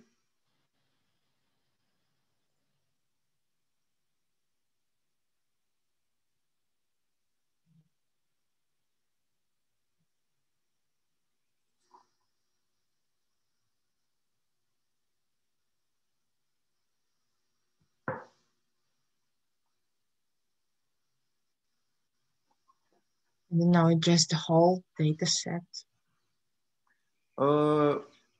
Just minimum and maximum value of the data set. So just another word for the mean. So it just looks really nice, but actually just minimum value, Q1, median, Q3, and maximum value. Pretty similar to what you get if you do summary on something. Subset, let's do it full vector, and you can see minimum value, first quartile, Q1, P20 or P25, median, third quartile, and maximum value. Actually, more or less the same, with less numbers, and you don't have a mean because, you know, you have mean here. It's a bit different compared to minimal value, first quartile, median, third quartile, and maximum value, because all the statistics except for mean, they're all about rank of the value in the data set. So all about ranks, and so it's all about ranks except for arithmetic mean. Okay, and now let's do some simple model. Do you remember how can we do linear regression in R? What do we need for that?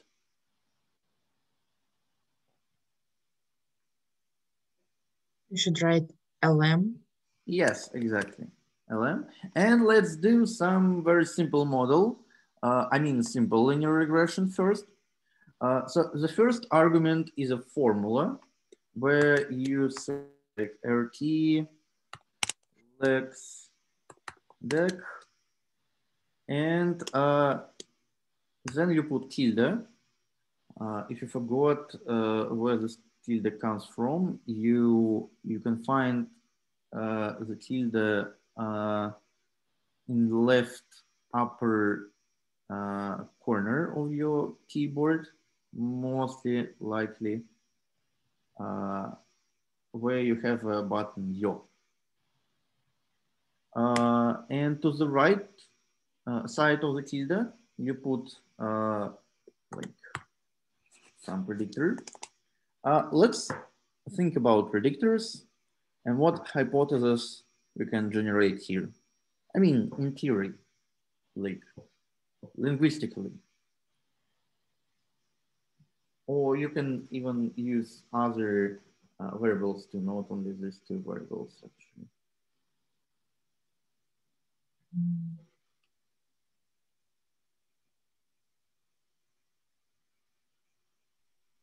And what do these AT LexDec show us? What is this variable about? Sorry?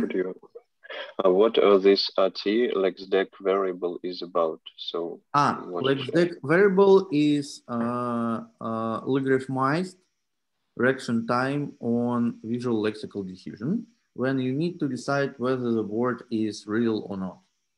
So you need to do some decision on meaning of the word.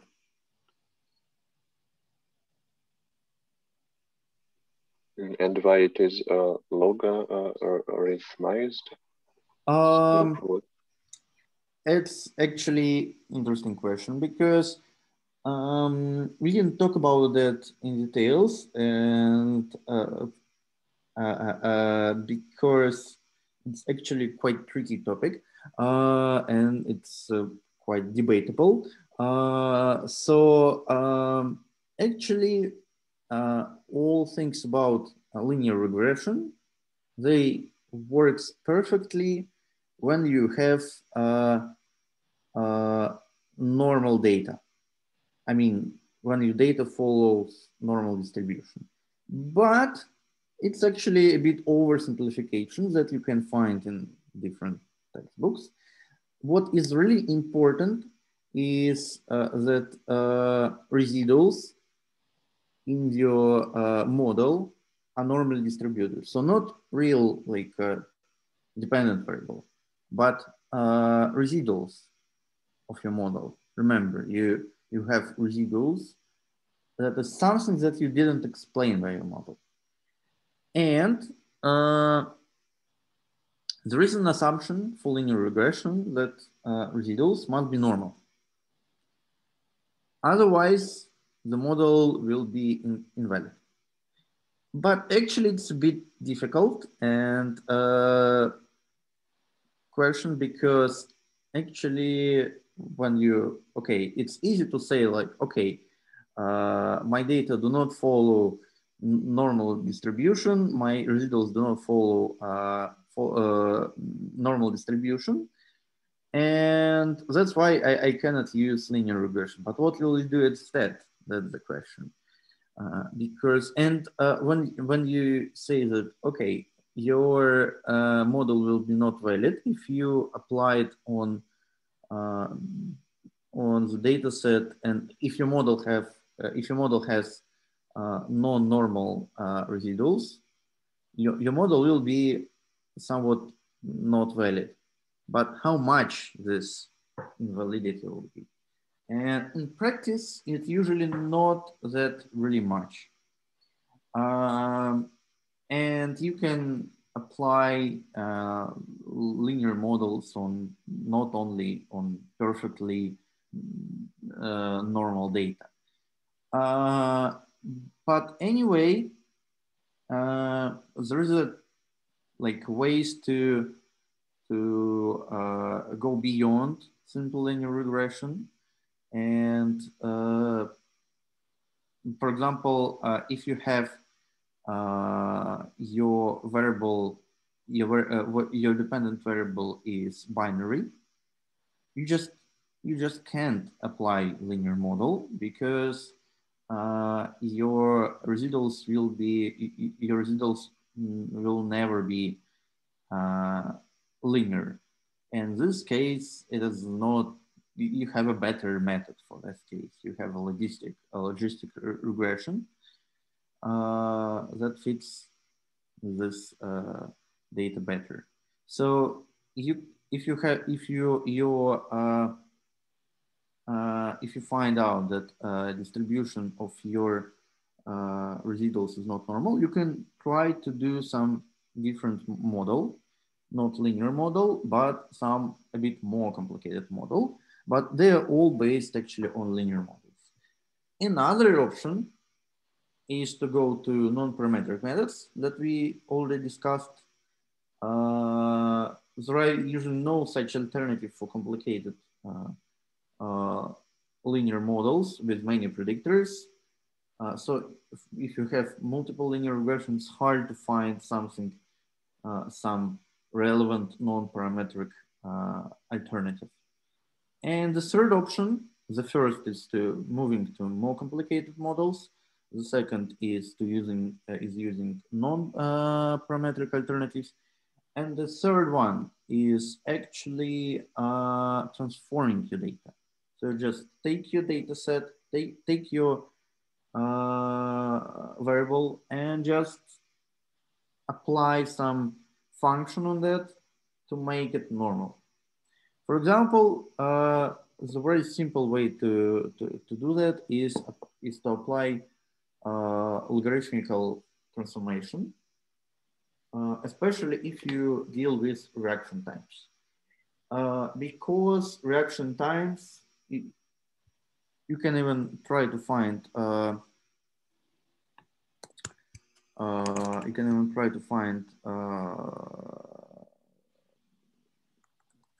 time distribution.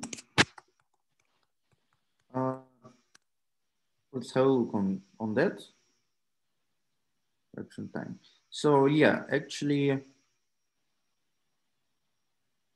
yeah, I think it's this this picture is from some real data. At least it seems so. So you have something like a peak in the beginning, and then you have slowly coming down. Reaction time cannot be lower than 0, but it can be. It has no upper limit actually. So sometimes participants just sit in front of the monitor, and that's all. And because they, I know they have some blinking their attention, they want to check the smartphone or whatever, and that's why some reaction times are really bigger than other, or they have really complicated decision, and they think about that for several seconds. And some people just delete these outliers. For example, you can just say, it's the force actually method, but I don't think it's a good way to do that.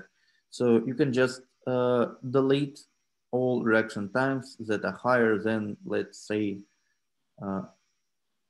3000 milliseconds, so 3 seconds, right? But what is interesting that if you apply logarithmical transformation on reaction time, you will get almost perfectly normal curve in your data. So even your very extreme outliers will be just somewhere in the tail on the distribution, but not that much far from the center of the distribution. Actually, it doesn't mean that reaction time has log normal distribution, but it can be approximated with log normal distribution. And if you apply logarithmical transformation, you will get almost normal, normally distributed variable if you apply logarithmical transformation for reaction times. Of course, it also depends on the tasks, because decision-making tasks, they usually are more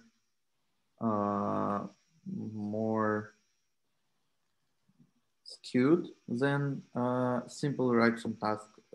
For example, you have a light and you just need to press a button. You don't need to think, you just need to press a button as soon as possible.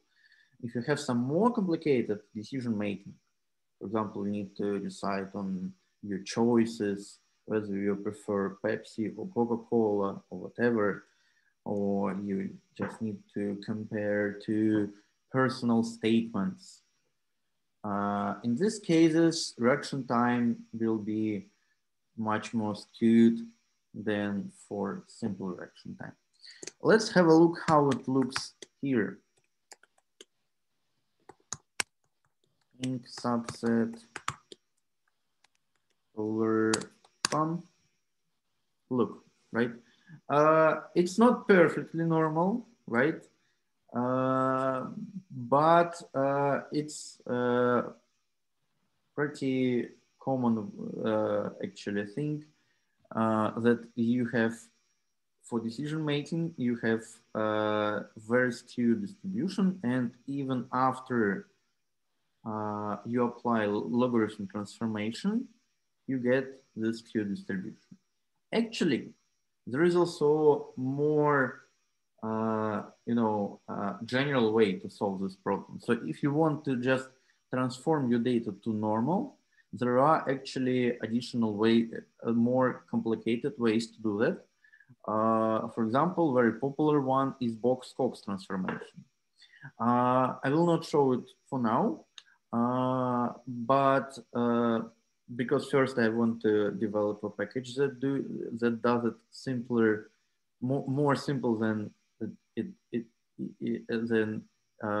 is implemented now in R. But basically, you just apply many transformation to your data, and just select the transformation that makes your data looks normal. That's the logic of all transformation functions like QT transformation, or box-Cox transformation, or the most popular for now is Yao-Johnson transformation. The logic everywhere is the same. I want to check whether logarithmized, okay, not subset, but RT naming. I think RT naming will be less cute. Oh, it's even bimodal. So you have very, you have just two normal distribution there, meaning that there is some real factor that influences binary usually factors that influences these two this variable, and it makes this look like two peaks. But actually, in reality, even if you have really serious factor with high effect size, usually you don't see something like that. It's usually really surprising if you see such clear effect. Usually, it's something like a flat on the top of the curve. And this flatness means that it's something like a combination of two normal distributions. For example, you can have a look on distribution of Higgs, a distribution, and it's sometimes used as an example of normal distribution, but actually it's not normal. Because you really have really high differences between males and females. Also, there are some other differences, for example, race, age. So there are other factors, but I think the factor of gender is the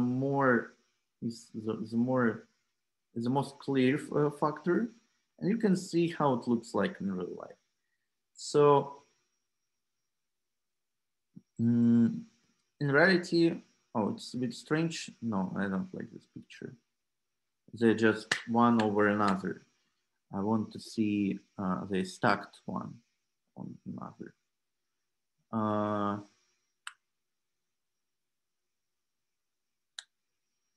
Okay. I thought that Google is full of these pictures, but no.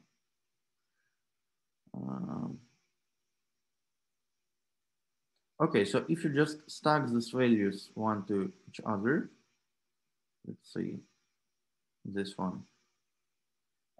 If you stack two distributions one to another, you will get something like you even see you can even see it here. You have something like a flat line in the top of the distribution because it's a combination of two distributions. You don't really see real peaks, different peaks. You have something like a flatness on the top. Okay, so let's start and do some model. So what we'll use as a predictor here? Do you have any ideas?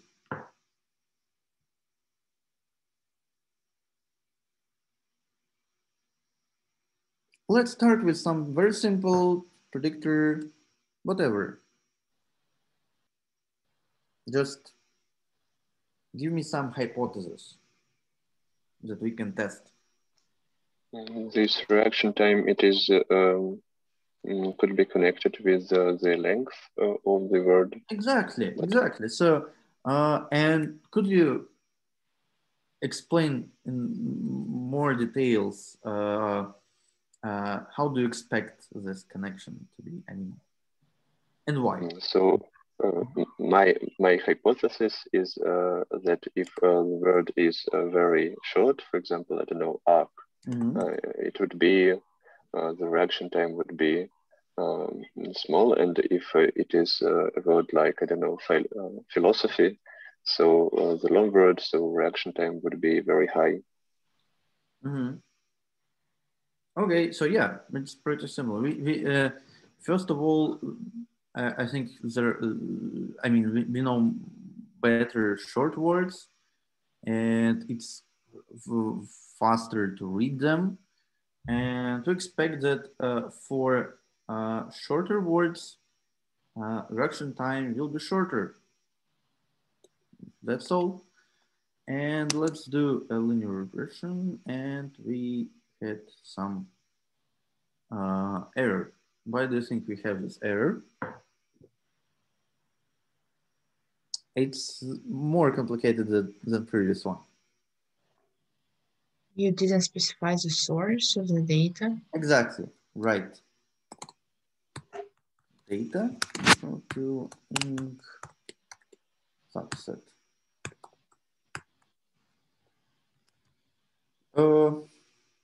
Yeah, so you have some intercept and you have some value. Yeah, the problem with logarithmical transformation that actually it's pretty okay to apply to a data.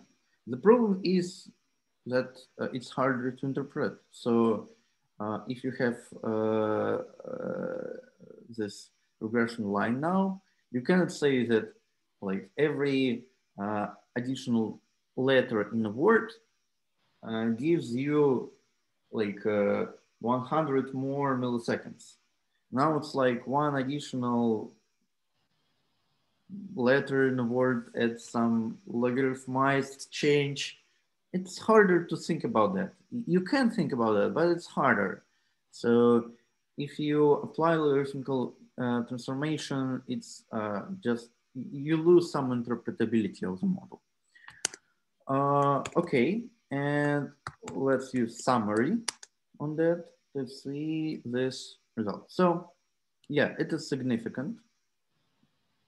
And yes, the longer the word, longer reaction time.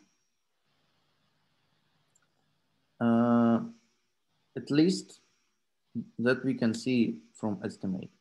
How can we interpret this model, whether it's significant or not?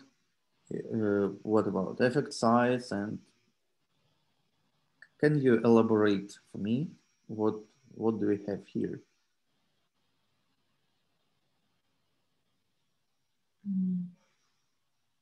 This is also, of course, significant. Why? Because P is smaller than the usual threshold, is smaller than 0. Which P, actually? Because actually we have many P's here. P are all of them significant. Which one? In the bottom, right? Yes. I thought actually I was thinking about the one in the table, like PR. Okay. This actually, with one predictor, if you have one predictor, this p-value and this p-value, they're basically the same. Oh yeah. I mean, always, if you have one predictor. Do you remember what is this p-value means? And yeah.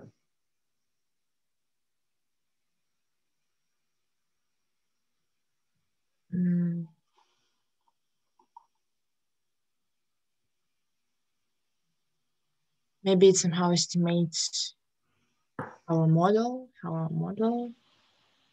I don't know. This p-value is about intercept. So remember that linear regression is a line. And line, you can, straight line, you can, you have formulas for straight line to describe the whole straight line. It means ax plus b. And x is your x. A is your coefficient for slope. In this case, it's length. It's a coefficient for length and letter. This one 0.008 and something, and intercept is b, or b0 in linear regression terms. It is a like a, it's a value of y when x is 0. So if you have, it's hard to interpret it in this case. I mean, it's impossible to interpret it in this case because we don't have words with 0 letters. So its interpretation is meaningless there. But sometimes it's not meaningless. For when x is equal to 0, you get some value. It's not necessary 0. And in this case, it was estimated that for this value is 6.4 and something. So what does this p-value says? It says that, yeah, it's it will be very surprising to get this estimate of for intercept if our null hypothesis is true. And null hypothesis for this p-value is that intercept is 0. So for if you have no letters, your reaction times is 0. So the line crosses 0, 0 dot. But we usually are not interested in that because, I mean, they are not interested. I mean, it doesn't matter for us. What we are really interested in is whether X somehow can influence Y. And please remember that influences of X on Y are just some statistical terms. It doesn't mean that they are really causally connected. So we basically talk about associations, but still, we are interested in how X and Y is connected. Whether Y is higher if X is higher, or maybe it's lower when X is higher, or maybe it doesn't matter, and we cannot predict based on X values of Y. And we are interested in that. We are not interested in intercept usually. So sometimes you will see, in most cases, you will see this p-value is significant, but it doesn't matter anything really. It just means that, yeah, okay. If X is 0, Y is not 0. Okay. Is it interesting? Not really. What is interesting is this line. And if you have only one predictor, p-value, this p-value is the same as this p-value. Okay, what else you can find in the screen? Can I first ask Yeah. on the intercept once again? Yes. Because I didn't really get why is it so high, because we have even smaller estimations for the words that has more than 0 letters?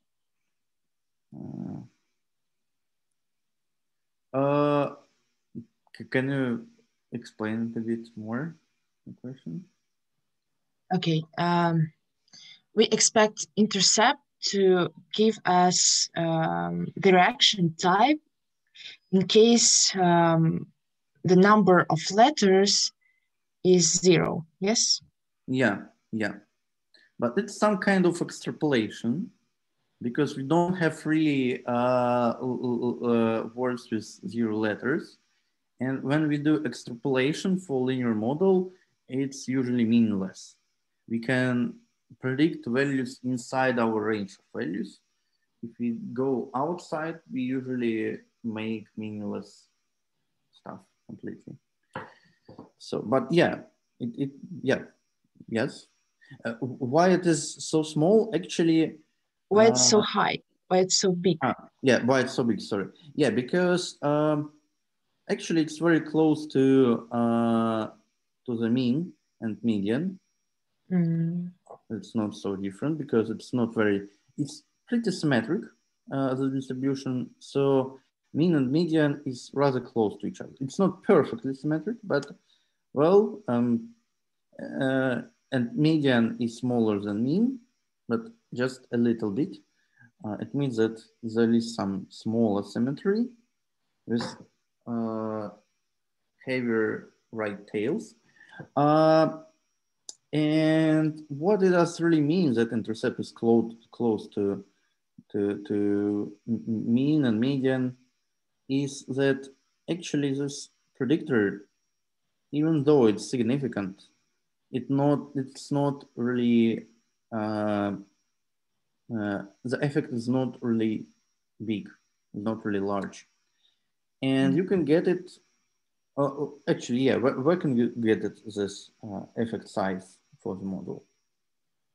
Do you remember? From We even calculated it. Sorry? From t value and f statistics, maybe? No. The feature of t values and f statistics, they depend on sample size.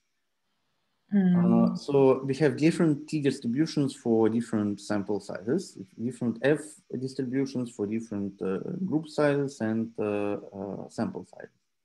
And when we talk about effect size, we talk about some value that do not systematically change in some direction if we decrease or increase the sample size. So for example, for effect size for difference between means, we can just use difference between means. You know, if you collect higher sample, the difference between two, you estimate of difference between two groups will not change it will not become higher or lower. It will be just more precise. If you collect more and more sample, your estimation of the difference between two groups will not grow systematically, right? P-value will be lower in general, but the difference between two, for example, I know, difference between centimeters of height in women and men. If you collect 20 subjects, you'll get some difference, average difference. And the difference in general will not be higher if you collect 20 millions. It will be just more precise. The same with all effect sizes. For effect sizes, we don't want to have some value that changes if we collect more sample. So what we usually use for effect size for linear regression, some very basic thing. We even calculated it during previous seminar. Remember, like residual sum of squares, total sum of squares, and we tried to decide whether we explained most of our sum of squares with our model, or it was left unexplained. It looks like you talk about r squared. Yes, exactly. Multiple r squared. Or actually, you can ignore multiple when you actually have simple linear regression. So just r squared. And do you remember minimum maximum value for r squared?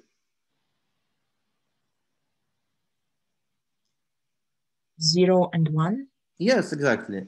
0 means that we really failed in explaining the model, the data. And 1 means that we explained everything perfectly. And what you can say based on this r squared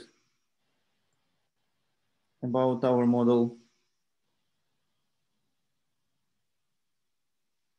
It looks like we explained 4% of our data.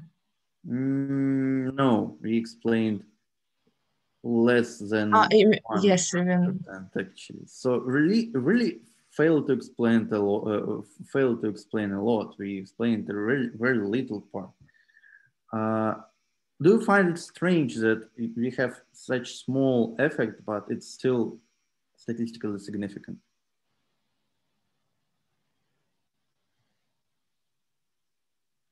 How is it possible?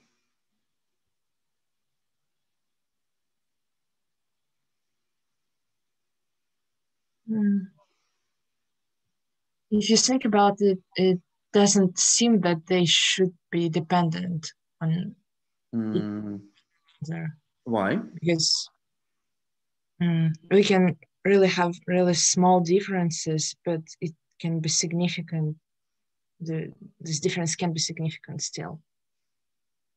Actually, yes, but in which situations? I know if we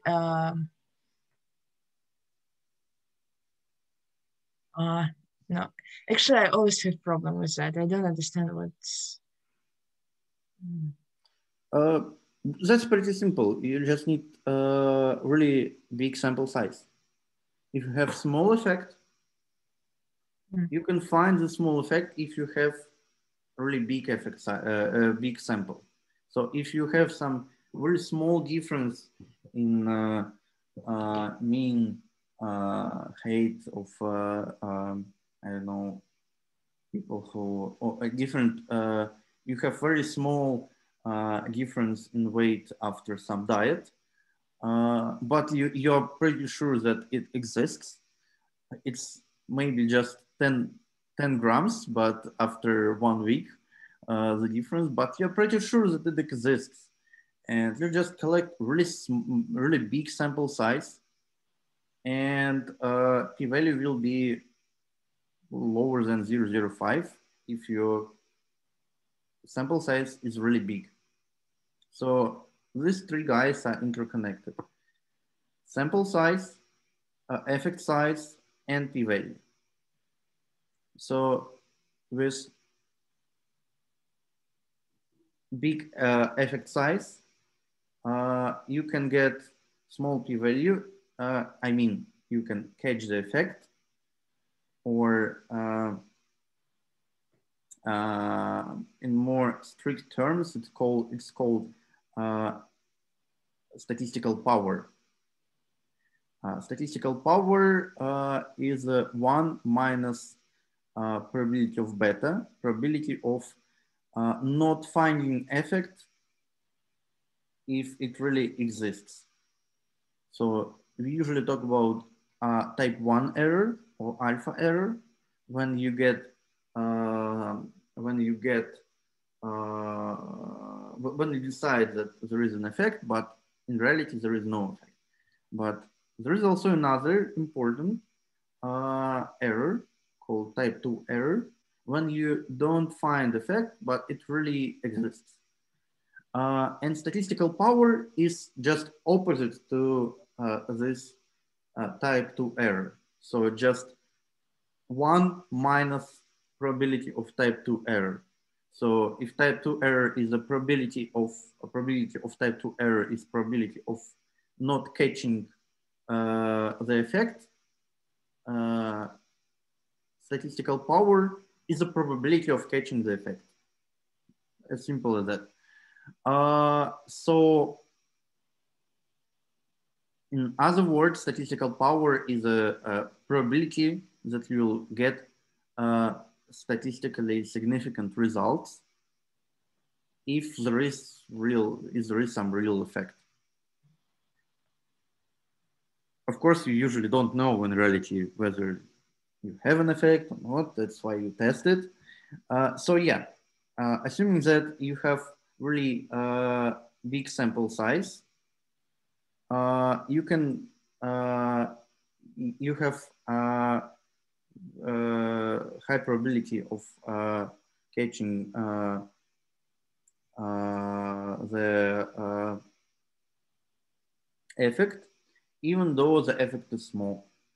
Or otherwise, you have very high effect size, but you can get we can find it this effect even on very small samples. For example, if you talk to social scientists, when you ask them what is okay sample size, they say, okay, I'm going to collect 1,000 respondents for my master thesis or my PhD thesis. And I'm pretty happy about that. But 100 respondents, it's not possible to find anything on this sample size. But if you come to biologist, if you ask him about what is your sample size, it's 6. 6, really? Yes, 6 rats. I killed them all. I know. They talk like that.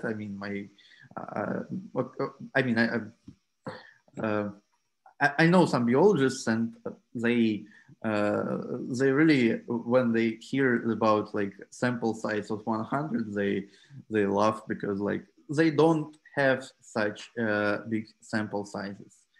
In some fields, even having 30 subjects.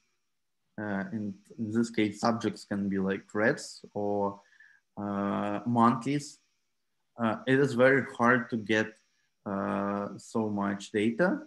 For them, it's so much data because for every subject, you need to work like several days, for example, or at least several hours. For others, it's just like sending some questionnaire to some random guy in the internet.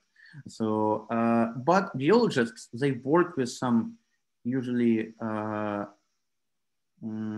higher effect sizes. So they work on something that you can really catch easily. And that's why it's okay for them to work with some small effect size. So biological processes, they're usually more, they're more vivid, they're more obvious, they're more substantial than social processes. So there are even meta-analysis that compares effect sizes in different fields. It's actually meta-analysis of meta-analysis. So it's actually even a field of meta-analysis. Really, there are some scientists that do meta-analysis, and it's fun. Okay, yeah, let's return to our model because we need to also cover multiple linear regression today. So what is important here is that, yeah, it is significant, but the real effect is very small. How it can be? Because it's actually, we have very small effect size. Oh, really big effect size, sorry. If we check, let's say beam just returns the first value is number of rows, the second value is number of columns. 1,452, pretty much. So in this sample size, we can catch even small effects. Okay, now let's try to do some more complicated stuff. And we'll do another predictor. For example, we had written frequency. Written frequency, I mean, the frequency, how frequent this word in the, we can even check. I think it's about, they measure how often you can find this word in some dictionaries or whatever. Let's have a look. A factor, yeah, no. Written frequency. Where is it? Written frequency. Yeah, numeric vector with log frequency in the SELEX lexical database. Okay, so yeah, just frequency, like rareness of the word, or popularity of the word. So what model do you expect here, actually? How can you build a more complicated model? How can you include this written frequency? And what do you think will happen? I mean, what hypothesis can you create on written frequencies and reaction time for lexical decision? Any ideas? It will be the same. I think the most frequent word. If a person looks at a very frequent word, the reaction time will be very small, and with the low frequency, maybe even the small word, but with the very low frequency of like.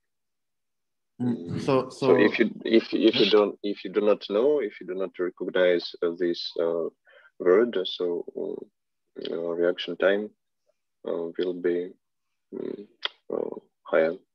Yeah. So if we have low frequency, we have higher reaction time or lower reaction time. What do you think? Higher reaction time. With higher frequency, with higher written frequency, you have higher reaction time, right?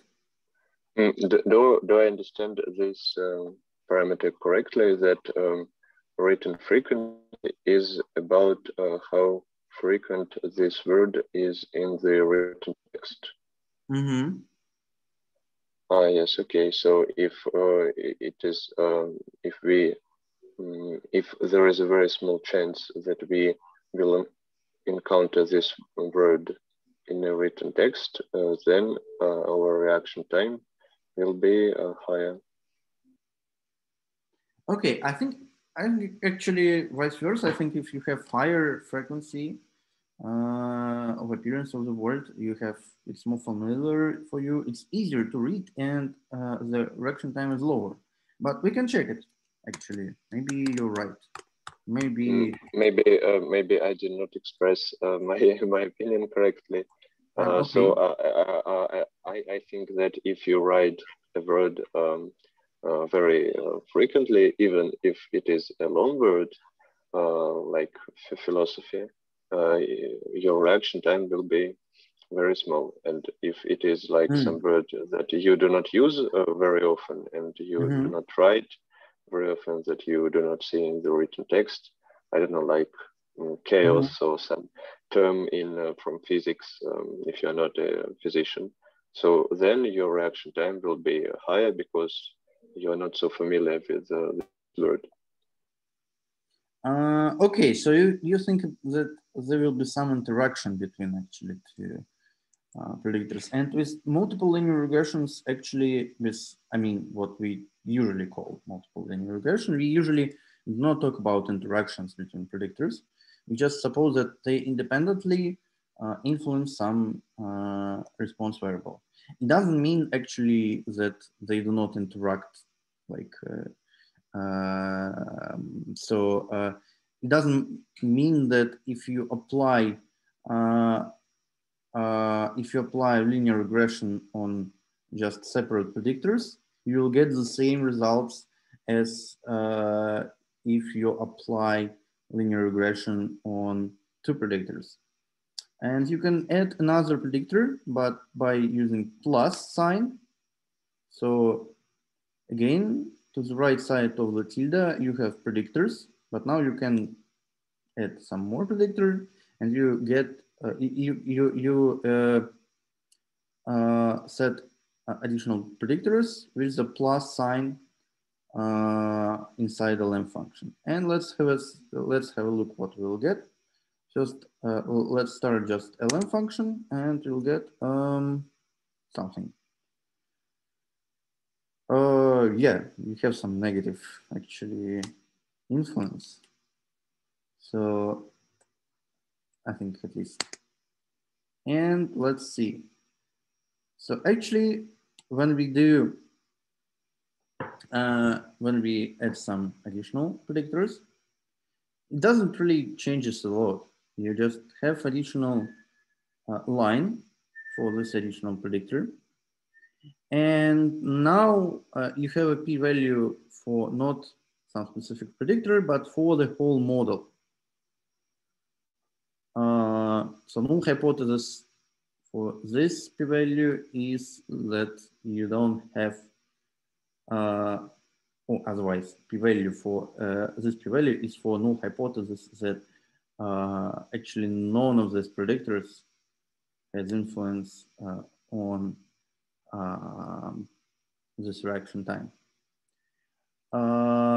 So you have like different predictors and different estimates for the slope and different p-values.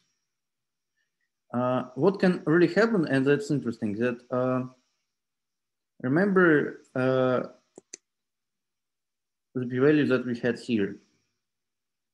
It was something like that. And now we add some additional predictor, and it changed a bit. So it became a bit more significant, and that's pretty strange. But it's reality, because when you have several predictors, they like somewhat compete for explaining the same variance. So if they correlate to each other, and I think we can check, and they will correlate a bit. If two predictors correlate to each other, they compete for explaining the same amount of variance. And if this is the case, even some small variations in the data can influence estimation of these coefficients and p-value, and therefore p-values. So when we talk about multiple linear regression, it's important to understand whether your predictors are correlated to each other. Because if they're very correlated, sometimes it's better to exclude some predictor. For example, if you have something like a correlation between two variables, like 0.97, it's sometimes just different measurements of the one variable. So you measure, for example, I don't know, not in one case you measure number of syllables in a word. In another variable you measure number of letters in the word, and they will be very correlated. And in this case, if the predictors are very correlated, you just the most simple way is just to exclude one predictor. And in this case, you can even check if they're really correlated. The overall model will not really be worse because actually they explain the same amount of variance if they were correlated. Another thing that is important when we talk about multiple linear regression is adjusted R-squared. If you remember, we during previous seminar, we just ignored this adjusted R-squared. But that's pretty important thing. The idea of adjusted R-squared is just something like a punishment of original multiple R-squared for additional parameters. So your adjusted R-squared will be always somewhat smaller than multiple R-squared. And this difference will be higher with bigger number of predictors. It's an interesting question, why do we ever need this punishment? The reason is pretty fundamental. And also it's about actually what you may know from machine learning courses or machine learning terminology as overfitting. Let me draw you something.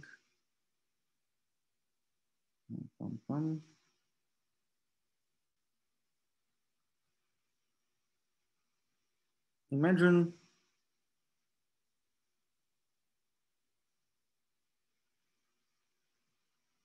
some dots.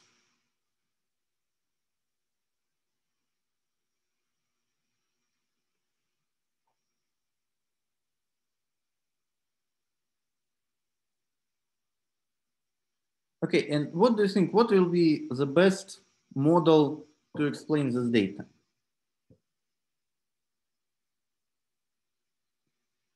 Just give a try. What do you think? Just to see this correlation. Correlation, or as you know, simple linear regression is the same thing as a correlation coefficient, basically. So you can just draw a straight line. I think I will draw. Really straight line. Yeah, something like that. And of course, yeah, it will be better if we not just draw a straight line and just randomly, but if we fit our straight line the way that residuals from the dot to this line are minimal. But if you want to explain even more, if you try to do even better model, in some points you need to stop, but if you try to have even more, you can create something like that. Some very complicated. If you, for example, if you add to linear regression predictors with squares, the third degrees, the fourth degrees, and so on, and you'll get something like this. Yeah. So is this model better or worse than previous one? What do you think? It is more correct, but for some purposes, it could be worse if we are interested in some simple correlation. But if we're interested in something very precise, so maybe it is better. In which cases it will be better, in which cases it will be worse? I mean, what proposes it can not fit?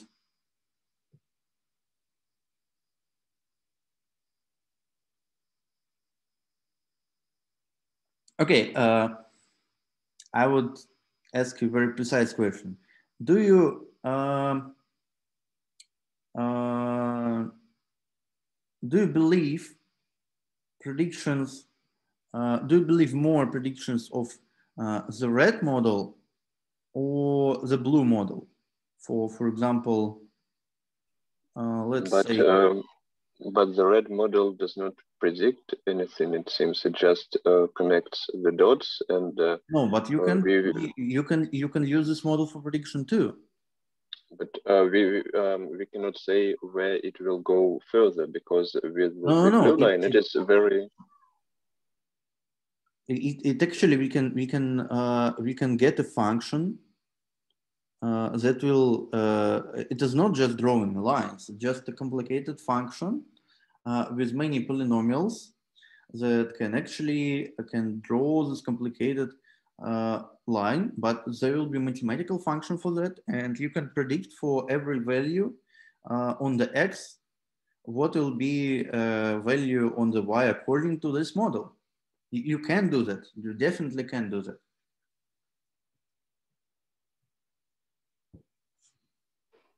Okay, maybe I just did not learn such complicated functions that could predict. Yeah, but so they're equal then. I don't know. I believe more this simple model actually. So if I have a new, I don't have many dots here, but I think it's more or less clear that yeah, there is something like actually, it's more likely, we don't know actually, but it's more likely that in this case, we have something more like actually straight relationship and some extra noise. Of course, it's noise something comes from, it's not just, you know, random noise in the universe. Just some other variables that we may not have just recorded. But what we recorded is just y and x. And sometimes just the best way to build a model, just to build a good enough model without trying to build even better model, because actually if we'll add some more complications to the model, even as like additional predictors. So for example, you can add to this model, I know, weather on Mars, weather on Venera, number of suicides by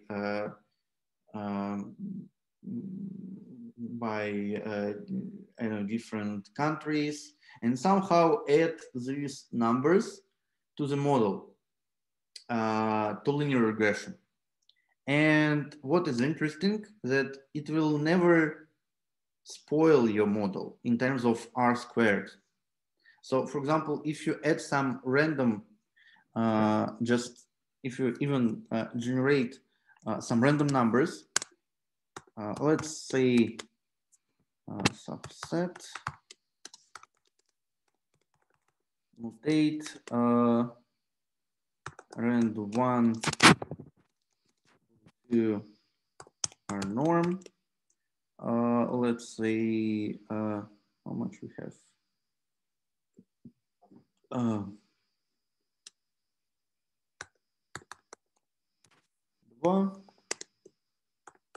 Rand 2, norm. Let's say error norm.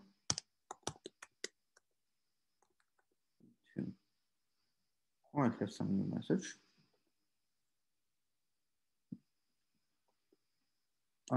Yeah.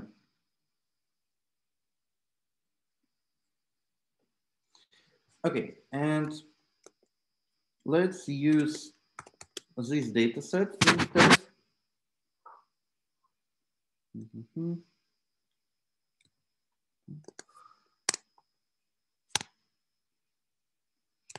Use this data set instead. And let's have a look.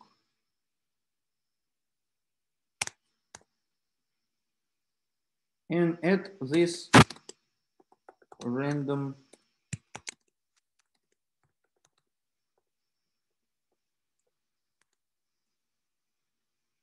I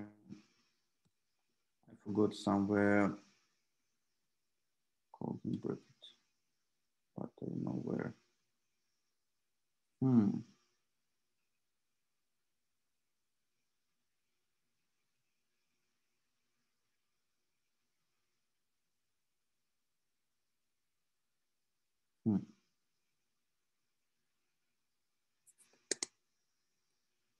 Yep.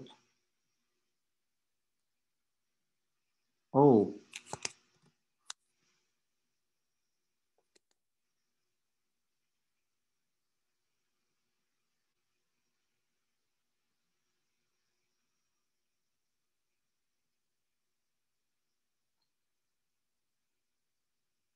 They're not significant.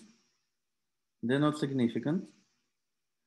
But R squared became even higher than it was. Let's compare.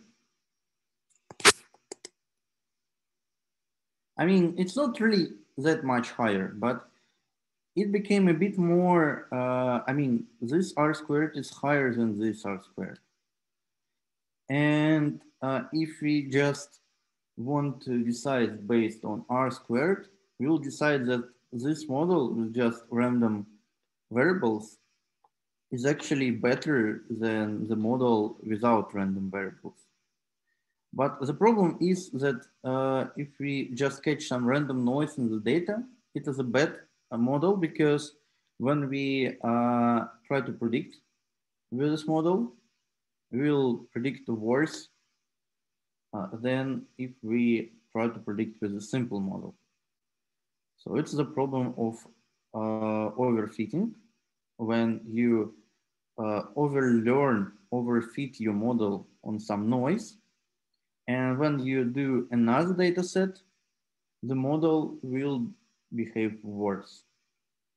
So in this case, it means that you want to explain what you can explain, but you want to touch unexplained what you cannot really explain. And you don't need to think about explaining unexplainable, you know.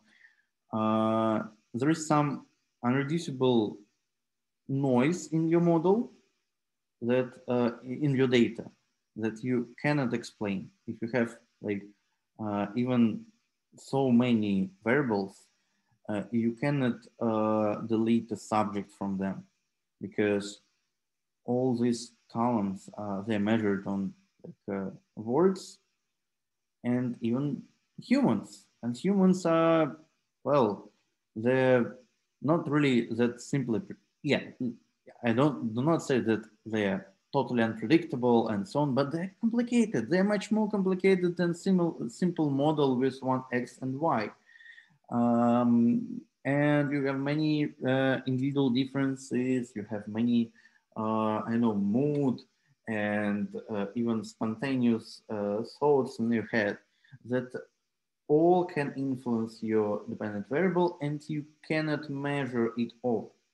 What you need to specify your hypothesis and just live with this uncertainty that you will never explain all noise in your model. So that's why the simple model is better than more complicated model. And that's why there are different ways, different measurements that try to punish you on using additional parameters. So if you use additional predictors, you have lower score. So the scores, they combine like quality of the model in terms of how to explain your data, how it fits your data, and on number of predictors. And one of the most simple ways to do that is adjusted R squared.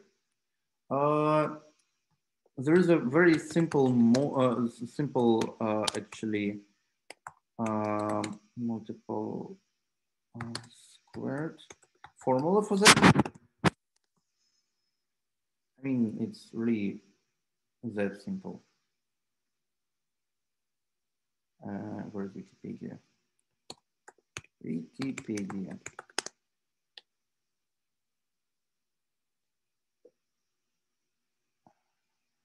Huh? Adjusted R squared or inflation of R squared. Adjusted R squared. Yeah, this one. So it just actually n means number of measurements and p number of parameters. And you can even check in your head or even with a pencil that this value, the higher number of parameters, the higher the punishment in your model. So it can even be negative in some rare cases when you have really bad model and many parameters, but it's more likely an artifact. But you can find it. For example, you have really model that explain nothing and you have many parameters. In this case, you can find negative adjusted R-squared. So you can see that after adding this additional two random predictors that has no additional information about the data, right? It's just random numbers. Multiple R-squared is better than for more simple model, but adjusted R-squared is less than for more simple model. Does it make sense?